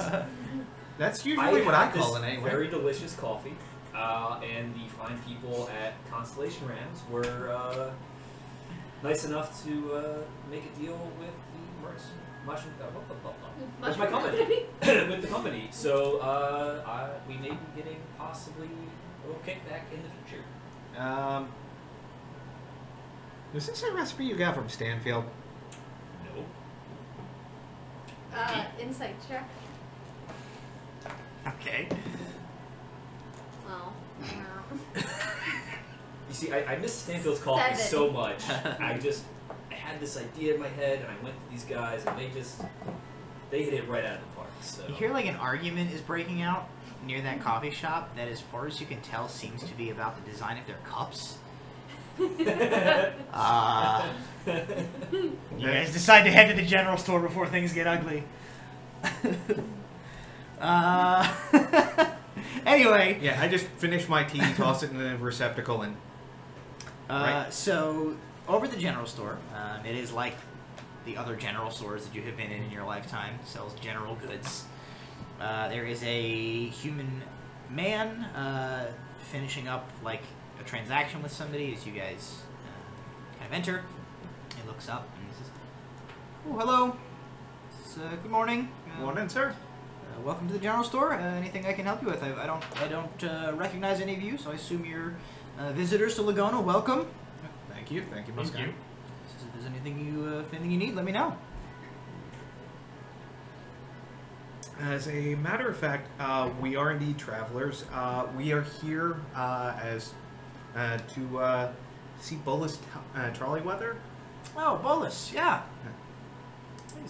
He's fairly well known in town. He's quite the character, Mr. Bolus. Haven't seen him in a while. Indeed. Yeah, a couple of months at least. The household's been taking their regular deliveries. It's not uncommon for Mr. Bolus to make last-minute trips. He's a bit of an eccentric, you understand? Ah, okay. It's actually what we're here about. We're working for someone he has a correspondence with. And they hadn't heard from him in a couple months, and we're getting worried. I see. I can certainly direct you to his estate if you're here to check up on him. Absolutely. This is kind of nice. Certainly. We've been sending their deliveries. He's one of several households that brings their everyday needs, fresh cut flowers for their parlors, food for the kitchens, things like that. Yes, as far Mr. Lorang pointed me in your direction. He says there are a few businesses in town that sort of operate together, and for a small cut, I operate the cart service that takes the supplies out there.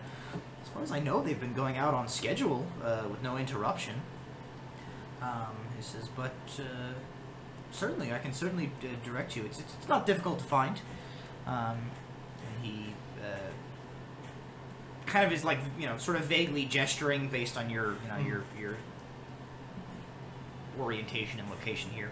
Basically points you down the main road that leads east out of town, like along the lake shore. Mm-hmm. So like this road right here.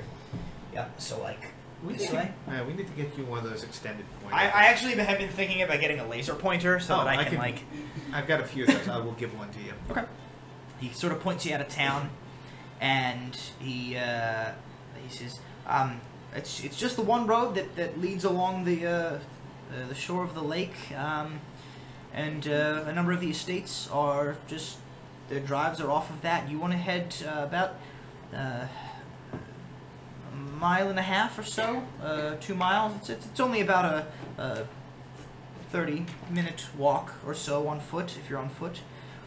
He is, thinks, the Trollyweather estate is the 4th drive on the. It'll be on your left. It's inland side rather than lakeside. All right.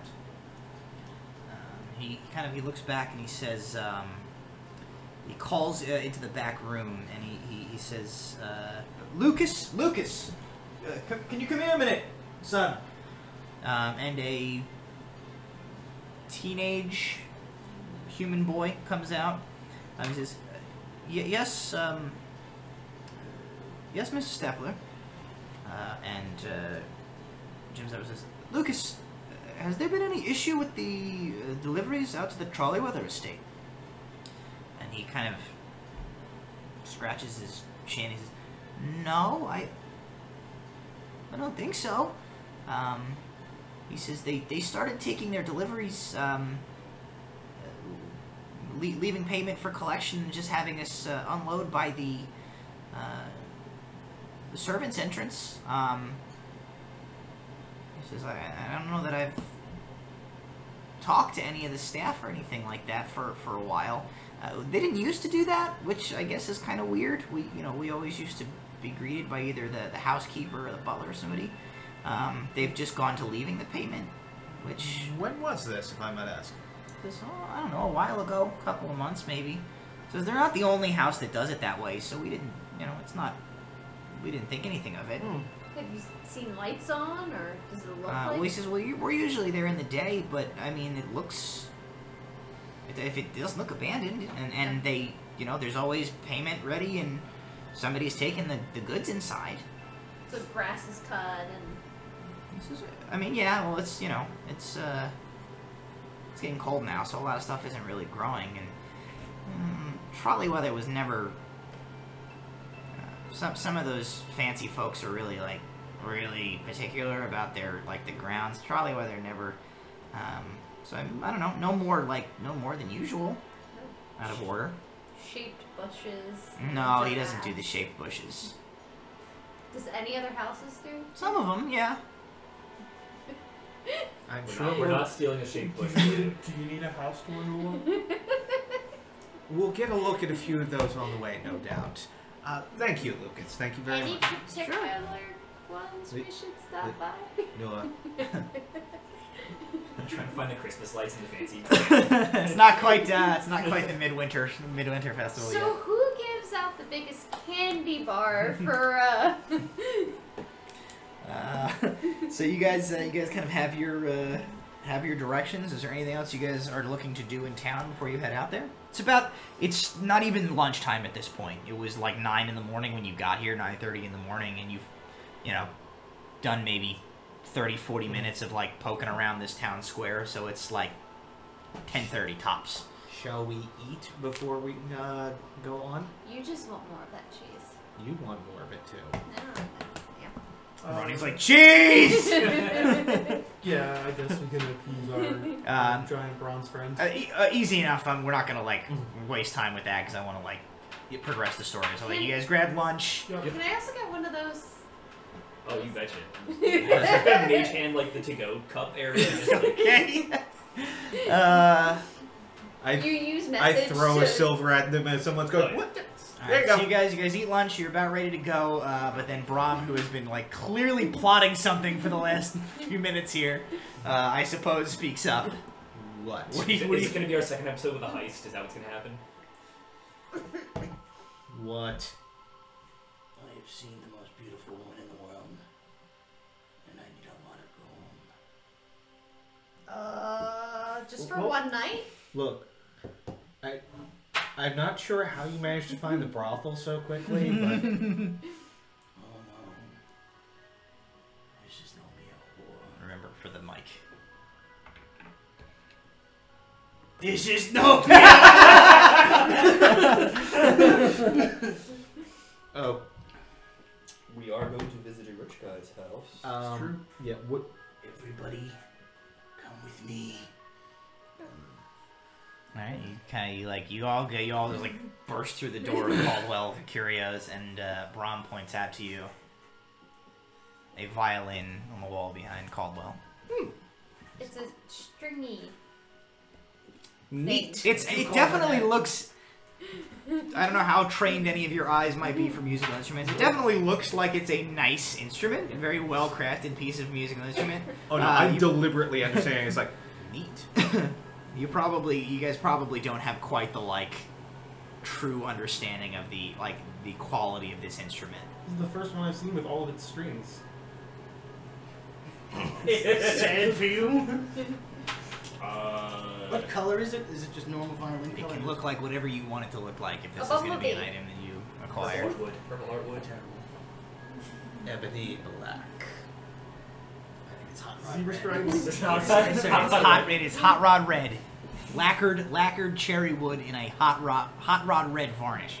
It's an electric violin. It's an electric violin. Okay. How much is it? 800 gold. Sign says 800. We're working. I have about 350, and I can get 200 for my bullshit dagger. You've got about 540 between. I your haven't bullshit dagger. decided if I'm gonna give that up. Right now, it seems pretty friggin' useless. It sounds like you're short like 300 to 500 gold. All right. Well, let's sleep on it. let's table that. We know it's here. It's unlikely to go anywhere. What time you close tonight? He's like, we don't. As it turns out, we're open all night, and yep, the night shift. The night shift is worked by my brother, who is a city guard. Perception check. Is there like an hour's Insight check. Inside check.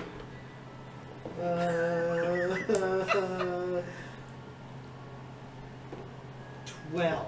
Yeah, he's saying all this as there's a sign next to him that says like sunrise to sundown. Okay, got it. He's like, "Don't rob me!" What was his voice like? Oh, don't rob me!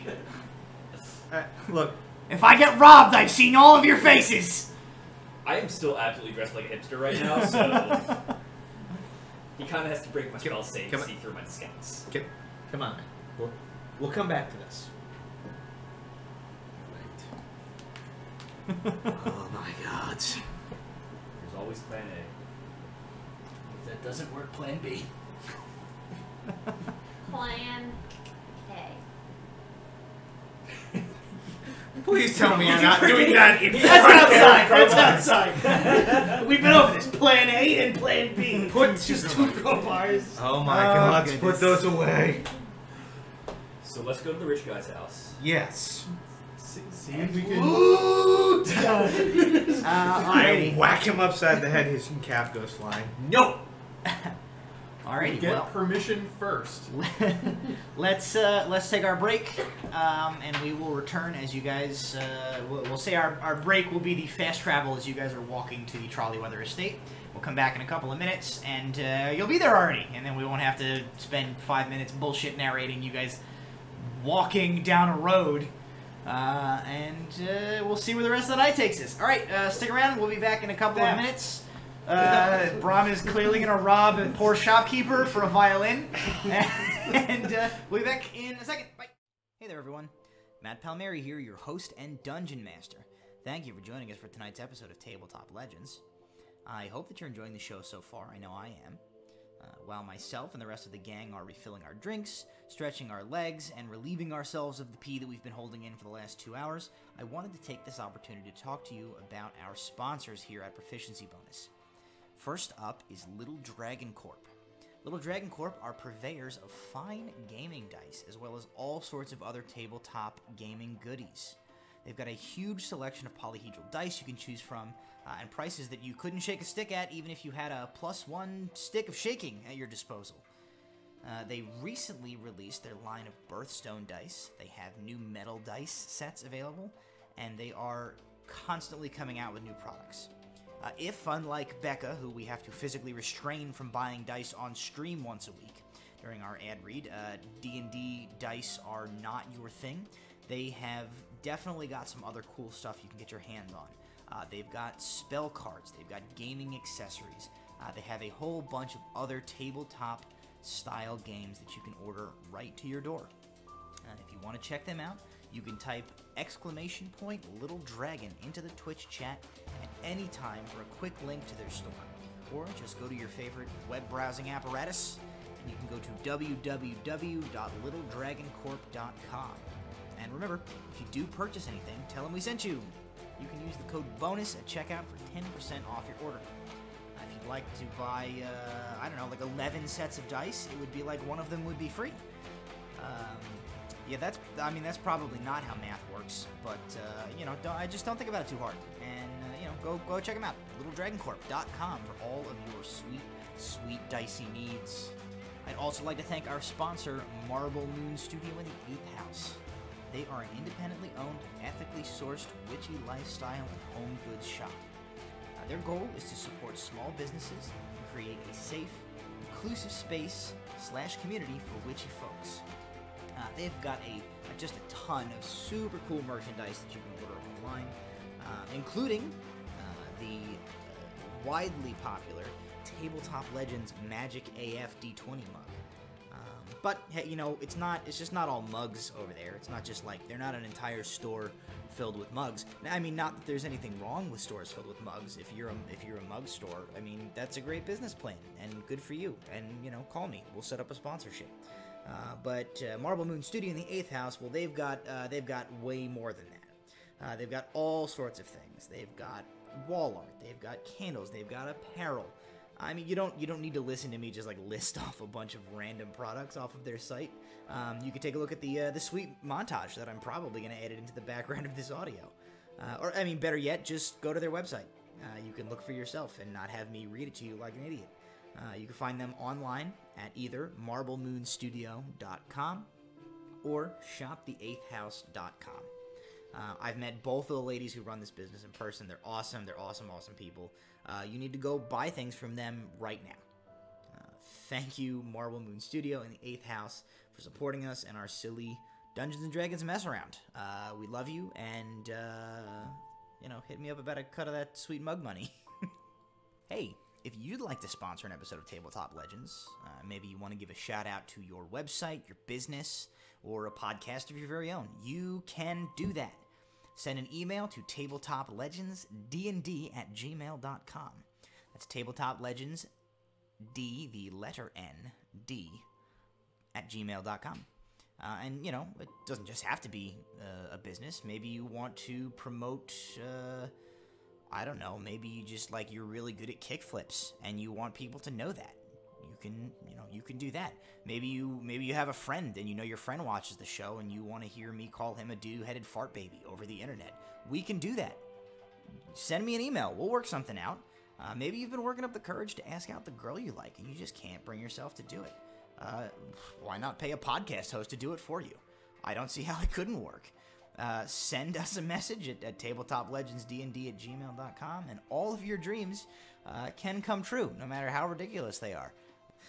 Well, anyway, that's all I've got from you. I have talked long enough. Please enjoy the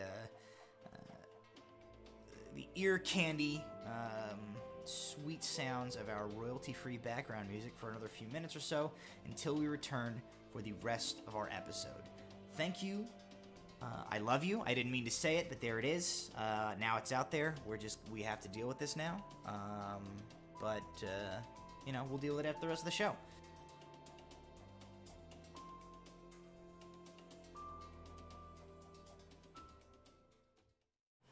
All right, hey, thank you. Welcome back. Thanks for waiting through our sweet ad rolls there. I hope you liked them. I worked super hard with my novice video editing skills to put that together. We rejoin the party now as you guys are making your way out to the Trollyweather estate after acquiring some directions from the general store owner. So the Trollyweather estate is no more than like an hour's easy walk towards the outskirts of Laguna proper. The roads are a kind of like a winding trail through the lakeside landscape. They are well cared for. They are like wide and easily traversable. And following the instructions given to you by Jim Stepler, you have no trouble finding the place. There are a number of other turnoffs, as he said there would be, that you can kind of like look, if you look through the trees in the landscape, you see lead to like numerous other large manor houses that dot the shore of Lake Turnier. But after about an hour, you make your way to the turnoff that he told you would lead to the Trollyweather estate. You head off of the open road, and you see that the estate is set a ways back from the lake on a relatively like open and flat bit of land that almost looks like it has been like cleared expressly for this estate house. You approach the estate house, which is a large, luxurious-looking manor home. It's like much larger than, so like you were in Conrad Delker's manor house in the city. It's way bigger than that. Cool. This is like a massive mansion, essentially. There is a sort of a large, it's not shown on that map there because it's not like the important part, but there is like this large sort of circular piece of lawn out like in front of the house. So you're looking at basically the very top of it, which has been essentially like the terrain has been leveled around it, so that this like circular disc of lawn is about 3 feet elevated or like above the surrounding ground. And then like right as it gets to the house, there's like there's like a little bridge at the front end and the back of it, and like a couple of little like peel offs. So essentially this circle is at the same level as the house, but like the rest of the grounds in front of it have been like cleared, kind of like lowered away, making this sort of interesting looking landscape arrangement. There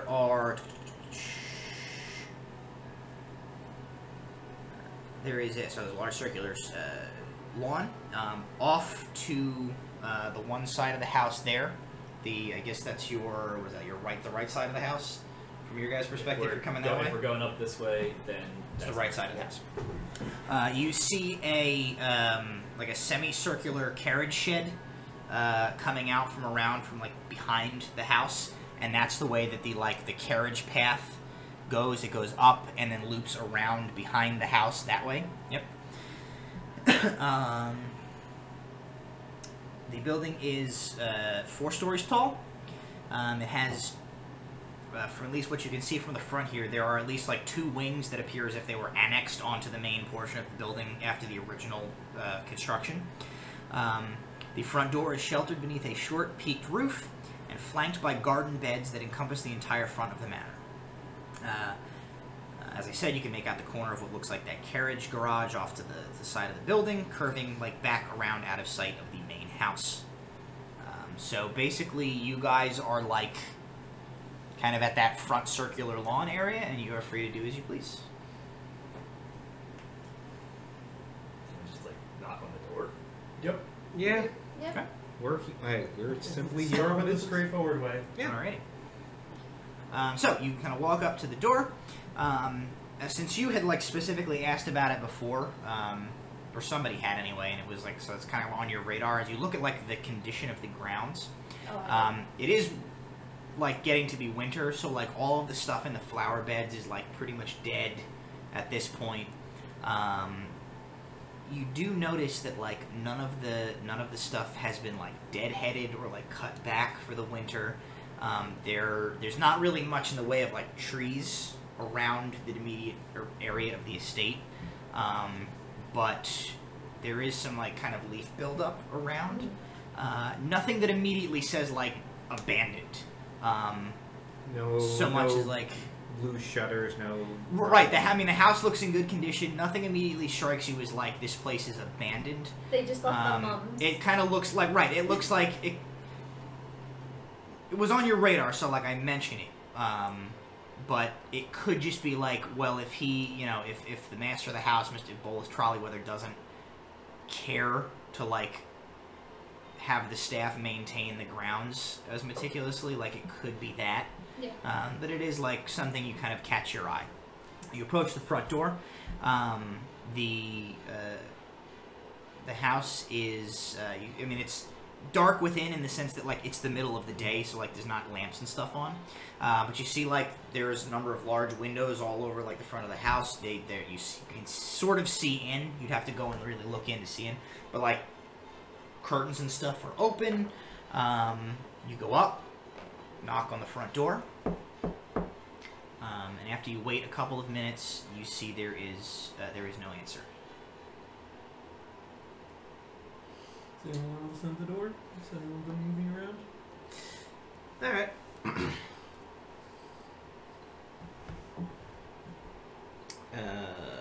That's a 19. You put in your ear kind of to the door. Yeah, you listen. It is quiet within. Do you want to go to the servants' quarters entrance and see if there's anything around the back? I mean, it's possible. If he has a small staff, someone might not have heard the door. But chances are, if the servants' entrance is close to the kitchen, there's usually somebody there. Also, it'd be a lot better to break in if we're not like at the front door. I am aware of that. Thanks. All right. So you guys want to like head around the back? Yep. Okay. So you kind of which way you going? Which way? Probably That way? Just Yeah. following the carriage path around. All right. So you're kind of heading that way. You see there are a number of there are windows dotting the exterior. The first floor of this house. As you come around to that like large portion there, that wing, you do see there are curtains. All of the curtains on that portion are drawn shut. You follow the carriage path around. As you arrive, kind of start coming around back of the building, what you see is there is in fact a carriage garage there. There are currently 2 vehicles parked in it. There is a nicer, higher quality looking like coach. The type of thing that, like, if, Bolus were to be taking a trip into town, he would ride in with his driver taking him in. And then there is, like, a more plain-looking, like, cart that would be used for, like, the staff, if they're going to make trips in and out of town for, like, supplies or things like that, would use. Both of those are parked neatly in the carriage shed. Attached stables, or the stables? Stable is attached, so that's what that sort of cockeyed building there is a stable. All of the doors to that are shut that you see. I'm going to stop for a moment and just listen. Okay. We'll resolve that in a second you like peel off to go listen at the stable doors as the rest of you are going this way. I just want to like describe the scene and the rest of the area here. The back of the house, there is a semicircular like stone patio essentially coming off the back portion of the main house there. There are 2 long rows there containing trellised what look like fruit trees essentially. So they're about yay high. Like very well branched and supported by like cables that have been strung along these beds. It's winter time. They are without leaves or fruit on them. You do see like the leaf litter from the trees is just on the ground beneath them. There is a well with like a spigot coming off of the side of it to pump water for the house. That building is a smaller detached building, which you probably, just at a guess, you would think is like, oh, maybe that's the servant's house or the guest house, something like that. And then it's just more, windows and flower beds along the base of the house along here. So that's kind of what you guys see. Alar is like peeling off towards the Stairs. carriage shed to listen there. I will follow. So you're going with it. Anybody else doing anything else before I resolve their carriage shed deal? Standing back and waiting. Yeah, I'm gonna be like right around here-ish. Sure. Just chilling. Alar, roll a perception check as you listen at the kind of door of the stables here. 5, 17. Okay, so you kind of come to so the this sort of barn style doors are shut, closed. You go up to one of the like pass doors, the personnel doors essentially, which does have like a I don't know what the proper term for those is, but it's like one of those like half circular windows, little windows at the top. So you kind of listen at the door, like peek your head in, and as you're listening, you definitely hear something move within. And as you're kind of like looking, it's pitch black in there. You can't really tell what it is, but you see something move, kind of low-ish to the ground. Maybe yay high. It's just sort of a shape moves in between a couple of the dark, unilluminated stalls that you can see within there. Yeah. Pop back down. Head back toward the group. I didn't hear or see horses, but there's something in there. Alright. Do we want to find out what, or? I don't like leaving things at my bag. I could try and put a knife in it. I could go around the back, just in case it tries to make an exit out the back. I'm going to cast light on a rock. Okay. And hand it to him. Thanks. Alrighty. So you have light on a rock. You're going around the back. What's everybody else doing? I will back him up. You're with him. What do you guys do? Back up. All right. And where are you going, bro? All right. So the three of you begin to pass around the back. You guys, as they're making their way, what are you guys doing at the front here? Are you trying to pick your way into the room here? What's your sort of plan? As they kind of are going around the side of the back of the building. I mean, we can just toss that in and still have the door in between us and whatever that is. Yeah. Certainly would surprise them, and if it's a stable hand, well, we explain ourselves. Yep. All right. Or we can kick the door down. I mean, I guess we can't kick the door down. all our door kicking people are over there. I do have two questions. I imagine Ronnie's probably backing them up. We'll put Ronnie with you guys. That makes sense. Let's see if this doesn't get violent first. So I'm going to head back over and. So this building is sealed. Mm-hmm. So there's a window. I mean, you can throw the rock through the window. Oh, it's a glass window. It's a glass window. Oh, I don't. It's a glass window. Are there windows on the other side where we're? So as you guys are coming around back, we'll get. I just want to okay. see what your thought is here. Check. It is locked as you check it. All right. I'm gonna pick the lock. All right. Hold So you this. guys start to pick. So then I'm gonna hold that, and when you unlock it, I'm just gonna. Okay. So go ahead and make your dexterity, your sleight of hand. Not good. Alright, so while he's figuring that out, you guys make your way around the back of the. What you got? 11. Okay, well, it's luckily for you, all you needed was a 10. It's not a particularly complicated lock. It's just a stable door. Okay. So you managed to open that and open the door just a little bit. Go ahead. Toss the rock in. You guys, as you are around the back of the building, as you come around back, what you see is in the back of the building, in the far corner, so like the corner that would be kind of over here, there is at where the ground meets the wall, there is a portion of the wall which is wooden. This is a wooden building. Seems to have rotted a little bit and has been either rotted away or something dug it out. So there is about a yay big jagged opening in the back of this building. Back of this building. And as you guys are kind of looking at that and getting over to that, you can sort of hear from inside and a little bit see the tack tack tack of this light rock as Kel just hucks it in there.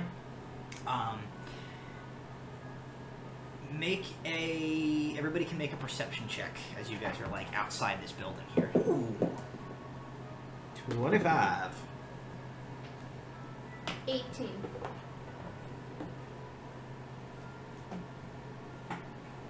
I don't know what it is, but it's less than 10. 6. Okay. 16. Okay. What's your wisdom modifier at this point? That's what I'm checking. And Ronnie gets 13. It's plus whatever. Yeah. So anybody higher than 10 will hear this. Nope. Anybody below does not really hear anything. As the kind of rock is like hucked in there. You definitely hear something in one of the stalls like move, and yours was like an 18, right? You had 25. Okay. Yours did. So Alar, as you're like at the door, you see this rock like it doesn't illuminate anything. You can't see anything through what it sheds, but you hear something move within one of these stalls, and you hear a very low like.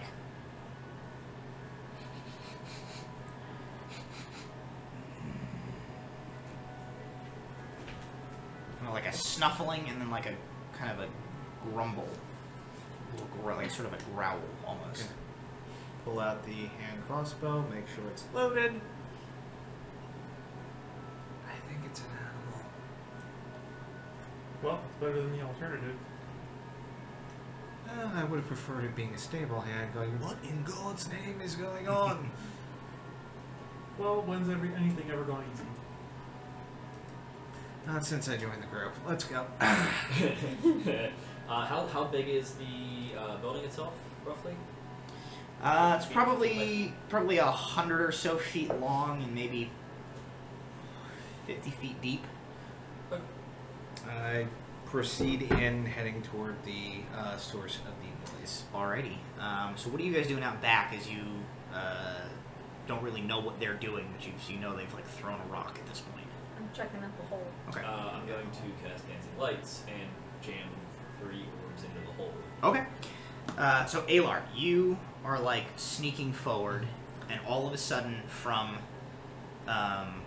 like off to your right, 3 like light orbs like come into here, and as soon as that happens, whatever this thing is in this stall, you like. Is becomes spooked. You basically hear like, and bolting out, heading right for you, out of one of these stalls is a wolf. Oh, goody. So everybody, go ahead and roll me some initiative. From the back of the building. Not better. 7. Oh, we're back in the skin. Or we just roll single digits for initiative. 14. 13. 12. 11. Really? Yes. Ronnie 7. got a 6. we almost had the perfect. Wolf. We have 14, 13, 12, 11, 6, and 7. 7 and 6. Alrighty. First to react, Kel. You can see the flash of these lights just like come seemingly like out of the wall, at the back wall from your perspective. As Alar's moving in, you're like kind of looking at his back, and you see this wolf like come barreling out of one of the stalls, heading right at him. Anybody get good animated? I am going to step into the building and hold an action. Okay. If it attacks him, I will frostbite it. Okay. That brings us to Alar yourself. There is a wolf running in your direction. I will attempt to intimidate the wolf. Okay. Who do you think you are, me?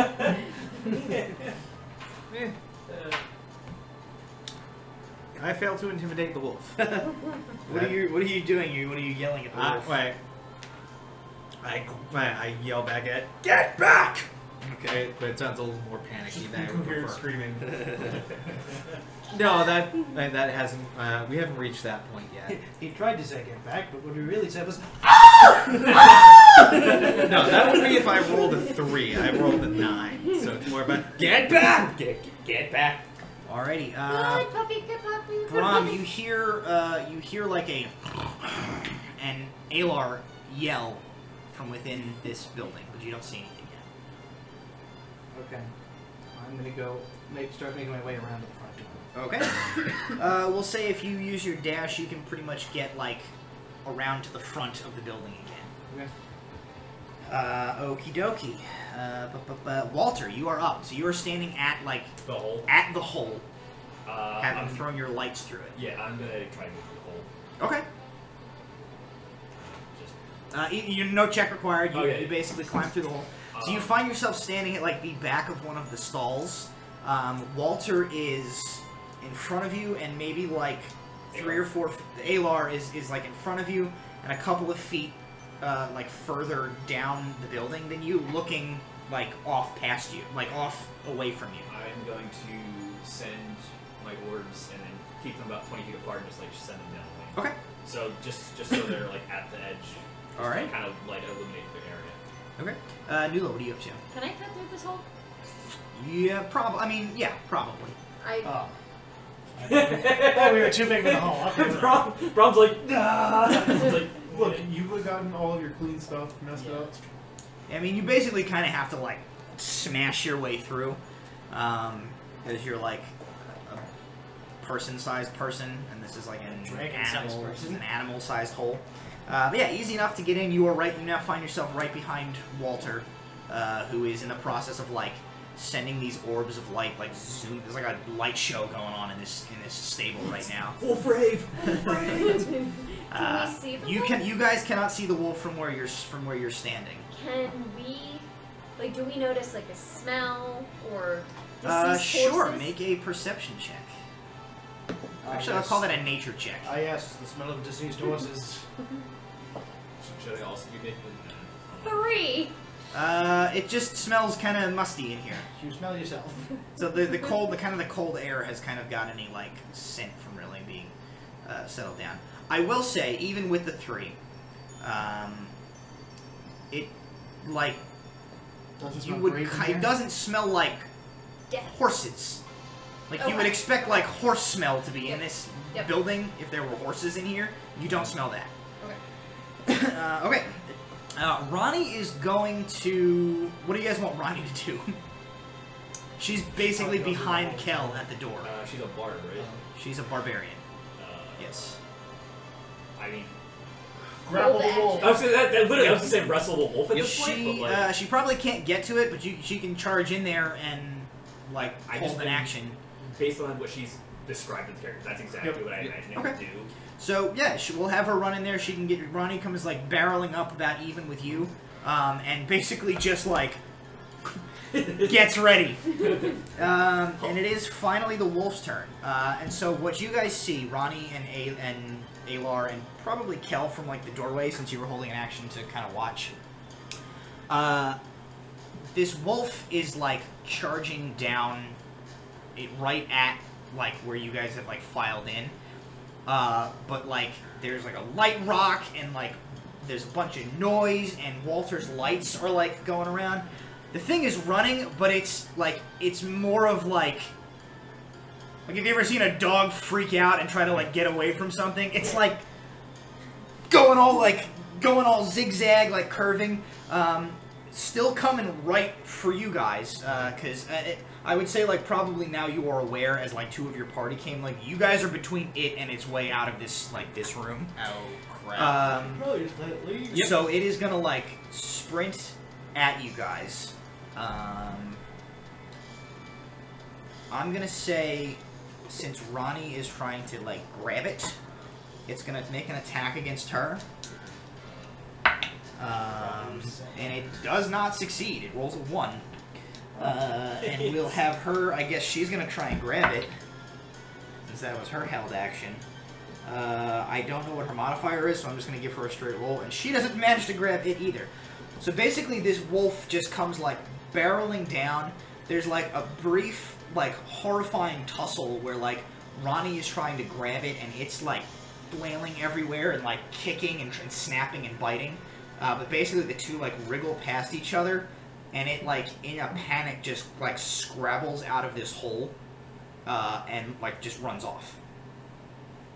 Bye. That actually went a lot better than I thought it would.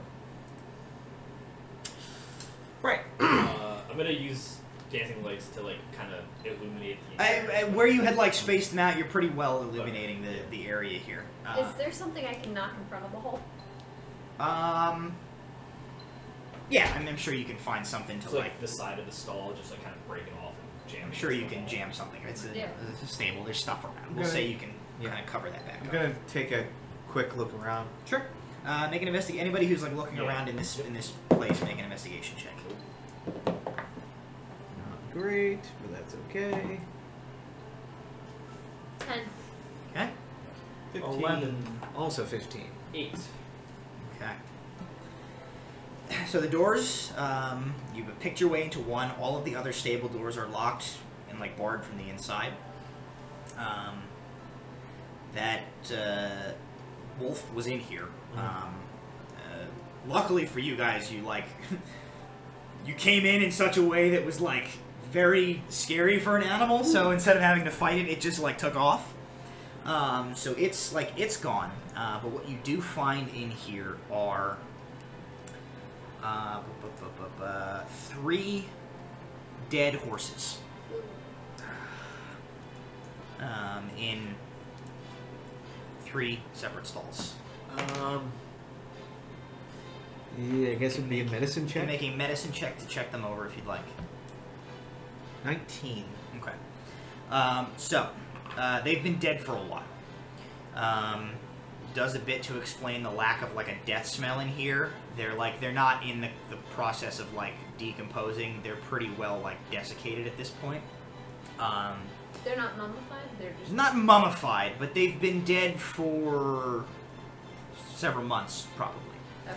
You do see signs as you look like over them. Some of them, like they were clearly picked upon by like scavengers, like rats, probably the wolf. But you don't think with that 19, you're pretty sure that's not how they died. They look like they died of neglect. The stalls are like totally like mess, like horse manure everywhere, not cleaned up. They are even in their like desiccated state. You can tell that they were like rail thin before they died. So you get the impression that essentially these horses were just like locked in this stable, and then just nobody came and took care of them until they died.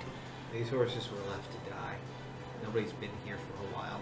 Whoever is accepting the food and leaving out the payment, it ain't Trollyweather, it ain't his people. At the very least, they could have opened the stall doors and just let them... No, that would have been suspicious. Somebody's trying to keep up appearances. Well, Break next. in the back door? I think we should check the servants' quarters first and leave That's right. as much. Ground cover? Yeah, I don't know what that building I'll behind send us. some lights down the well and see if we can see anything down there. Yeah. If there's no one here, then we need to find out when the next delivery is supposed to be. Alright. Check the well and service. One quarters. thing to note, they closed all the curtains on that one side. I do want to get a look on the other wing, see if they did the same thing. They left all the windows open at the front. I also want to know where the servants' entrance is, because if they left the windows open on that side, chances are whoever is here accepting those, they might be in there. So to save you guys on time of like individually having to do this, let's say at this point you guys are pretty thoroughly investigating the stuff here and like the surrounding areas. I've heard you mention stuff. Why don't you guys all just roll investigation checks for me, and I will like narrate you through what you find as you look around the grounds of the house. Another 10. Okay. 10. 16 10? for the well. Okay. For the servants' quarters, that is a 27. So Okay. So here is what we find. Let's start with the house itself. Alright. Because that's just easy. I can put this down. Here's what you find, basically looking in the windows. Most of the house on the first floor, as you're able to look in, is the windows are the curtains are open. You can see right inside. It's bright sunlight streaming in. The house looks kept up. There's not like it's not like dirty, dusty, disgusting, in there. It looks like a perfectly nicely maintained manor home. All of the curtains, as I said, are drawn in that wing, in that chamber, at least on this floor. On the other side, the other wing, there is that center portion there. There's no windows. There's no windows there. It's just like wall. So there's nothing to see in. But you can see the rooms flanking that. So that room in the back there by the well is the kitchens. You see kitchens there. You see, in the front there is what basically just looks like a sitting room, like a parlor. There's, nice chairs, stuff like that. There is a dining room, essentially like near the kitchen there. Across there's like a window in the center there, so you can see that there's like a hallway that leads up. And flanking that hallway is the dining room and like an open ballroom, essentially. In the front of the house, there is that sitting room. Flanking the door there is a foyer. And then there is what appears to be like a music room. So there's a room that has like chairs and seating areas and like a bunch of different instruments all kind of around the area.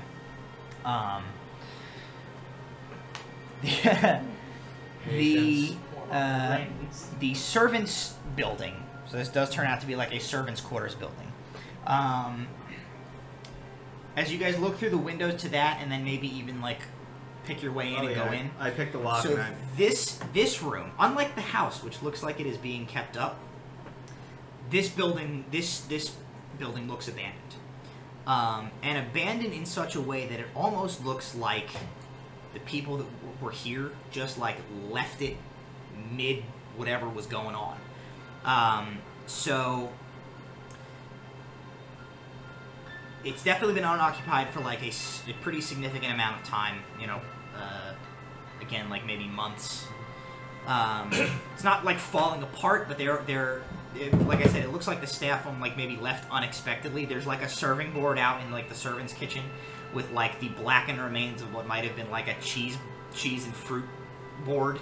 There are like some linens that are partially like that haven't been folded yet, and everything is just covered in like a fine layer of dust. So whereas like everything in the house, from what you can see looking in, looks like it's being kept up, this has not been touched. Walter, when you cast your dancing lights and you go and you look in the bottom of that well, what you find is that the bottom of that well, you find what has been happening to all of the supplies that have been brought here. Somebody has just been throwing them into the bottom of this well. There's a bunch of like crates and sacks, and you see like some parcels of like what were like dried out flowers. So any of the stuff that's been like being brought here and then like left, somebody is then going and just throwing it into the well. I think that is... everybody make me one more investigation check. Or let's call this a perception check, rather. I am legally blind. 18, Okay. and Ronnie 21. rolls a natural 20. Okay. Wait, did you roll 22? I rolled a 19 plus 2. We'll, since Ronnie's not here, we'll use yours as the highest roll there. 4. Yeah, As you guys are looking around, at one point, Newly, you like kind of look back at the house on an upper floor window. You see a curtain shift. You don't see anybody, but you like it's shifting as if like somebody had been looking out the window and like let it go and moved away right before you looked. You kind of see it settle back into place and stops moving. I will grab my hammer and be like, there's someone inside looking at us. They've seen us. Alright, plan A time. I'm gonna go to the door. What door? The back, whatever we're close to. Do I know which, like, above what section of the house? It was like in sort of the center of the main portion of the house there. So like kind of above where that hallway is on like the 3rd floor. Gotcha. Alright, so you go to the door and you're what? You're just gonna break it down? Crowbarring it open. Alright, roll an attack roll.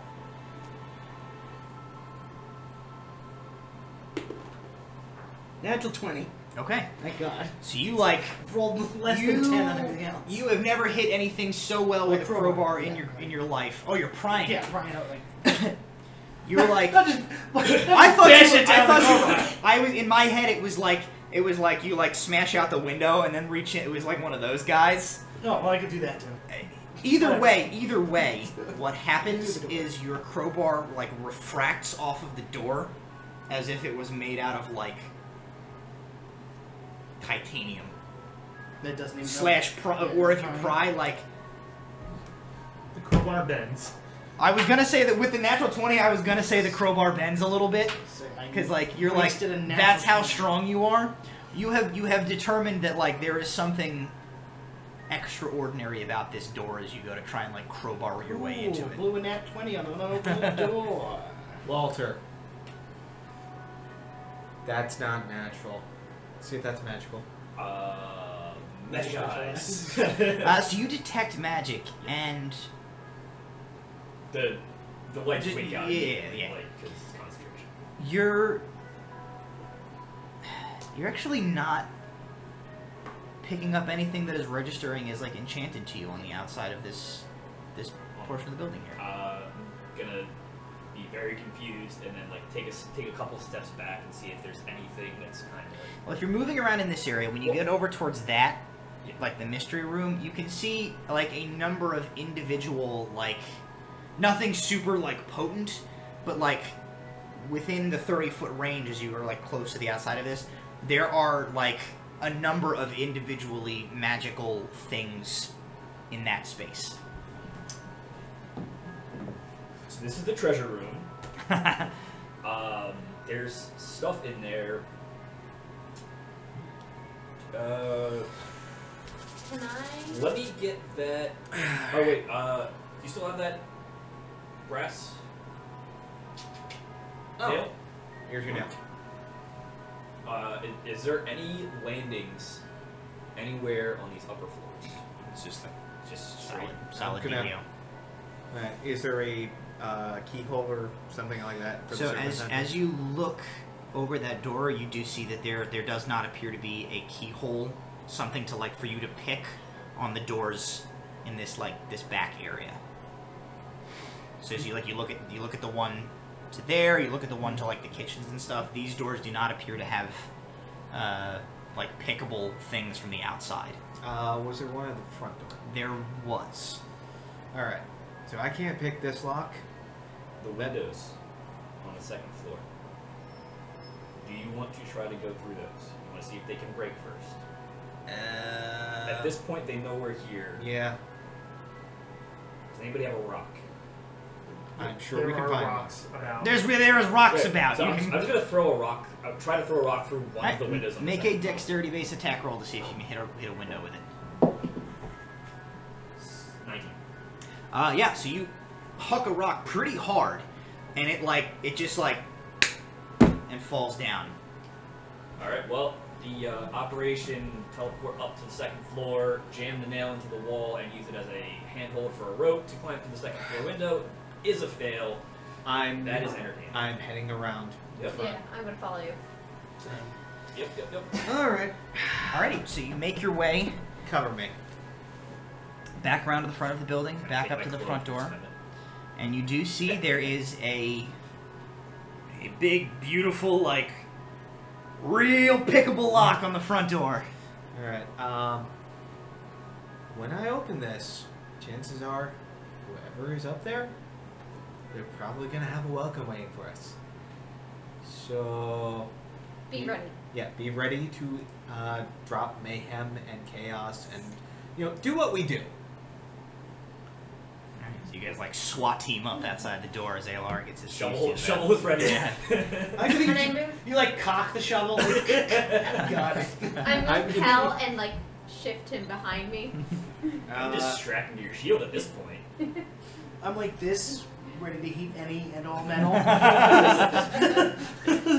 That is a sleight of hand would be a 23. Okay, easy enough. It takes you like 4 seconds to just like unlock the door. That was a lot easier than I thought it would be. Much like the stable door, it's like it's a pretty run-of-the-mill lock.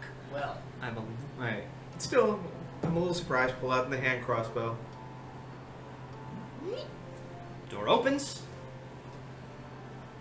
Nothing happens. There is a foyer in front of you. I step inside.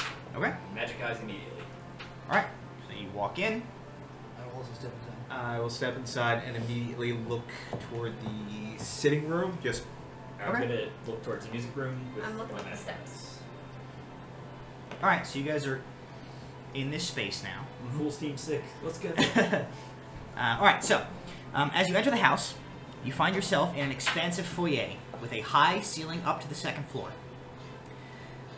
The floors and accent panels set into the architecture of this room are a fine, dark-colored wood polished to a shine. There is a large, very old, exotic-looking rug, sort of like set in the middle of the floor.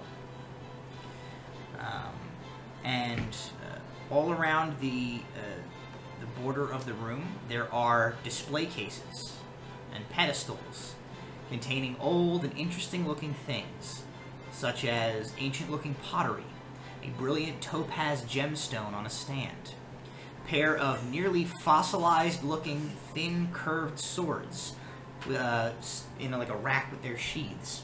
A couple of these items, Walter, you see have a faint magical aura about them.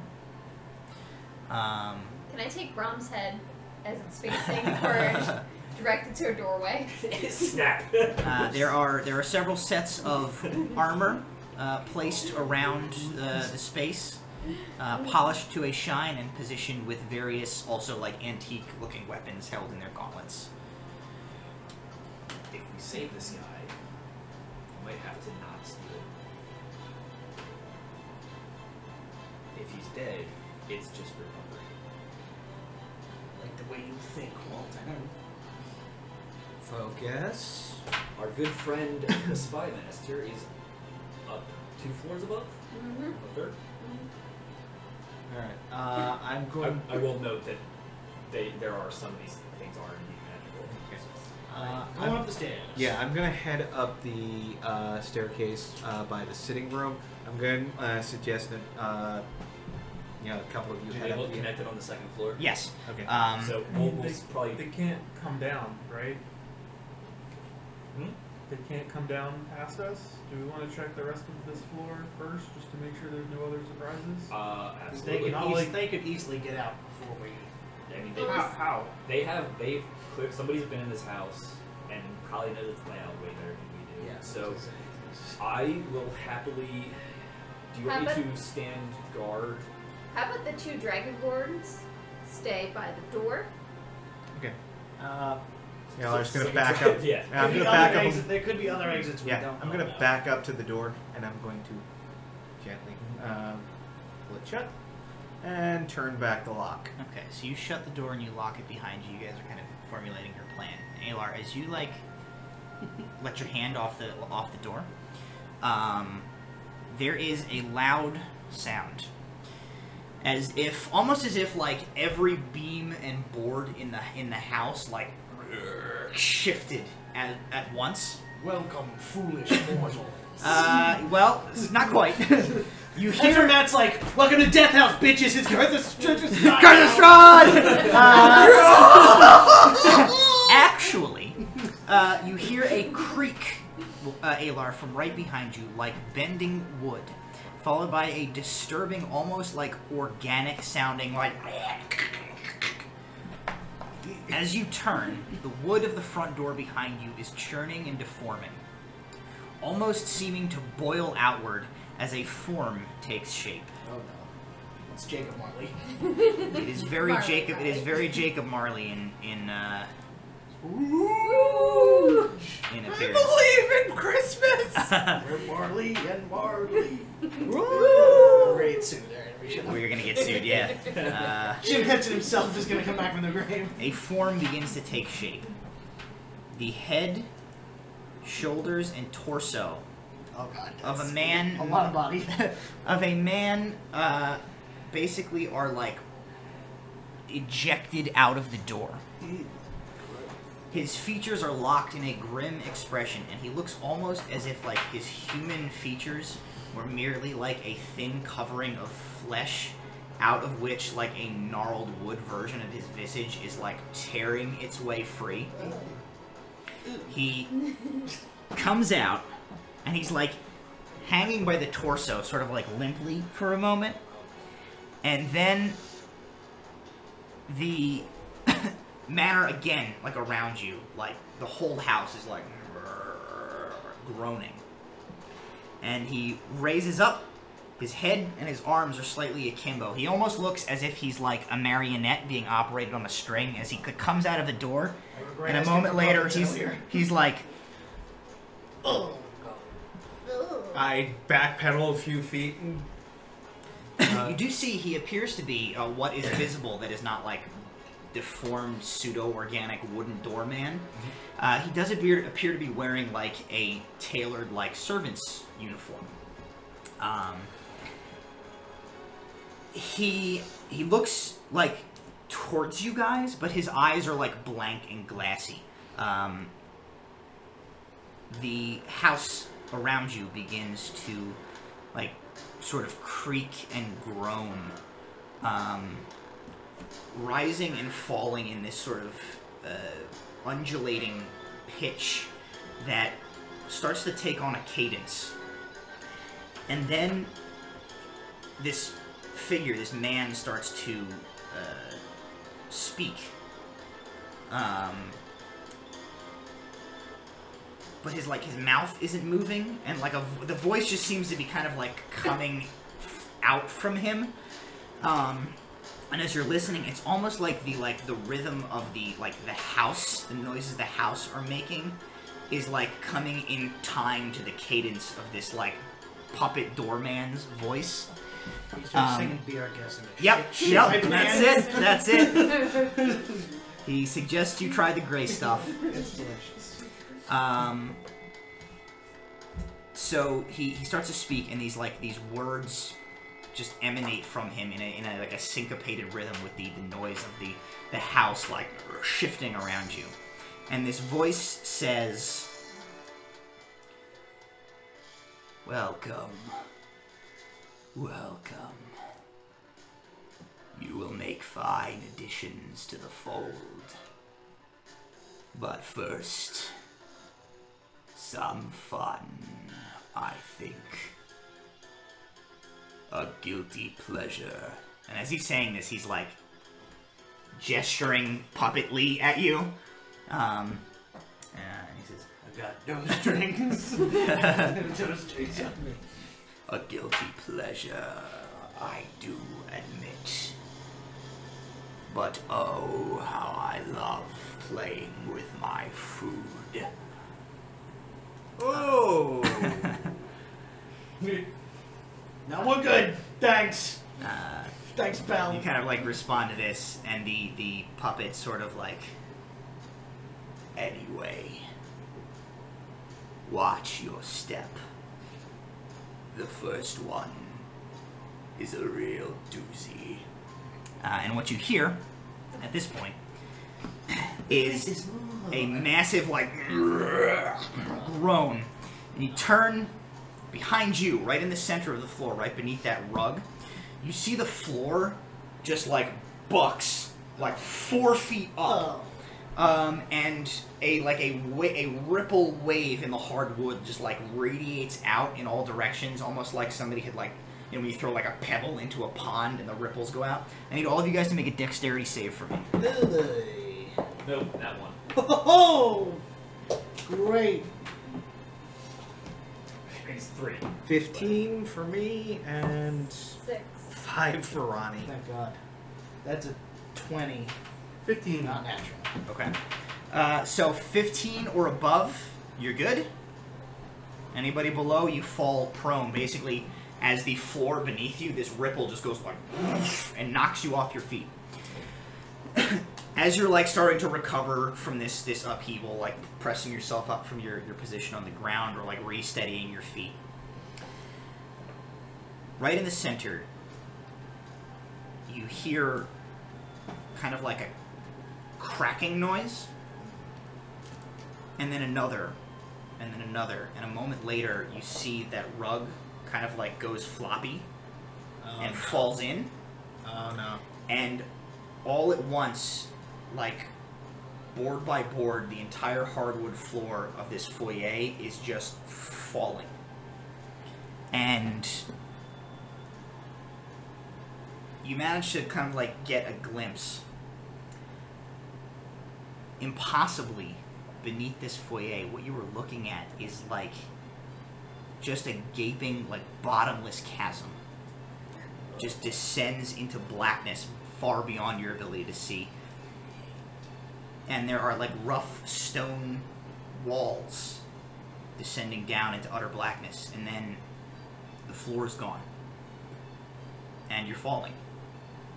And there are splintered pieces of hardwood just tumbling through the air around all of you as you're in free fall, descending down through this floor. And as you kind of look up, you see the walls, what was the floor of the foyer is like shrinking above you, and you look almost as if you're like at the bottom of an impossibly deep well.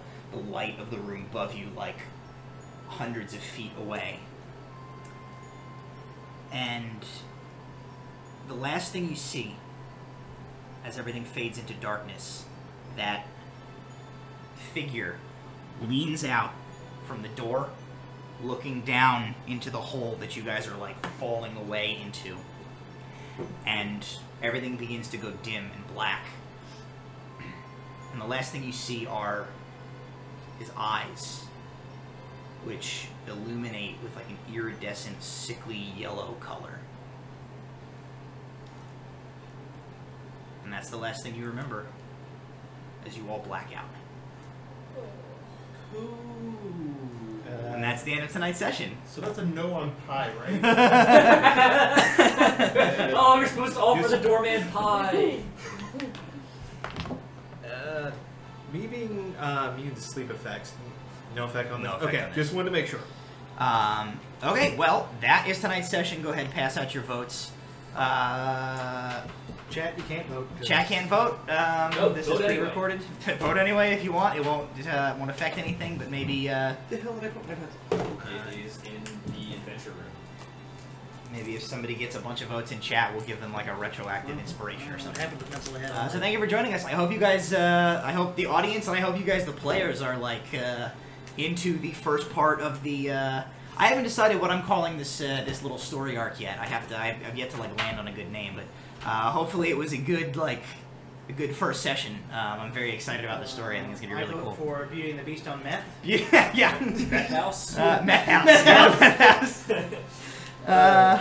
Walter goes to meth house. I had a lot of fun writing it. I think it's gonna be a very fun little story arc. I hope. So as we collect our I would votes like here, to put my vote in for Tragic Treehouse instead of Magic Treehouse. Tragic Treehouse. I'm gonna split the difference. Meth Manor. These are decent episode titles. I do have to come up with I think I explained to you guys I'm gonna start breaking these into story arcs. So I need a name for the whole thing, but I do like Tragic Treehouse for an episode title. Alrighty, I've already got 3 for Walter for Pumpkin Spice, so I actually don't think it matters what the other votes are. I'll tell you what I was writing. It was Walter for giving birth to seasonal beverages and probably also seasonal depression. The ones I have is for Walter for Pumpkin Spice Nonsense, Walter for Pumpkin Spice with a picture of a pumpkin spice latte, and Walter for inventing basic. So Walter will have the golden D20. That just says fine. This is Walter. It says Walter fine. That may be the first time we've had somebody use a golden D20 in a stroke that earned them the golden D20 again. And also didn't actually use it. Forgot he had it. Forgot he had it. Retcons use it. Alrighty, well I'm very much looking forward to next session as you guys get to see what's in store for you in this house. I don't. Good. We could just call it here and start over. I guess that's true. Mulligan all show. I'm ready to roll a new character. Oh, not new characters, just We are. You wake up. When was our back last at quick Troy save? Can we load a previous save file?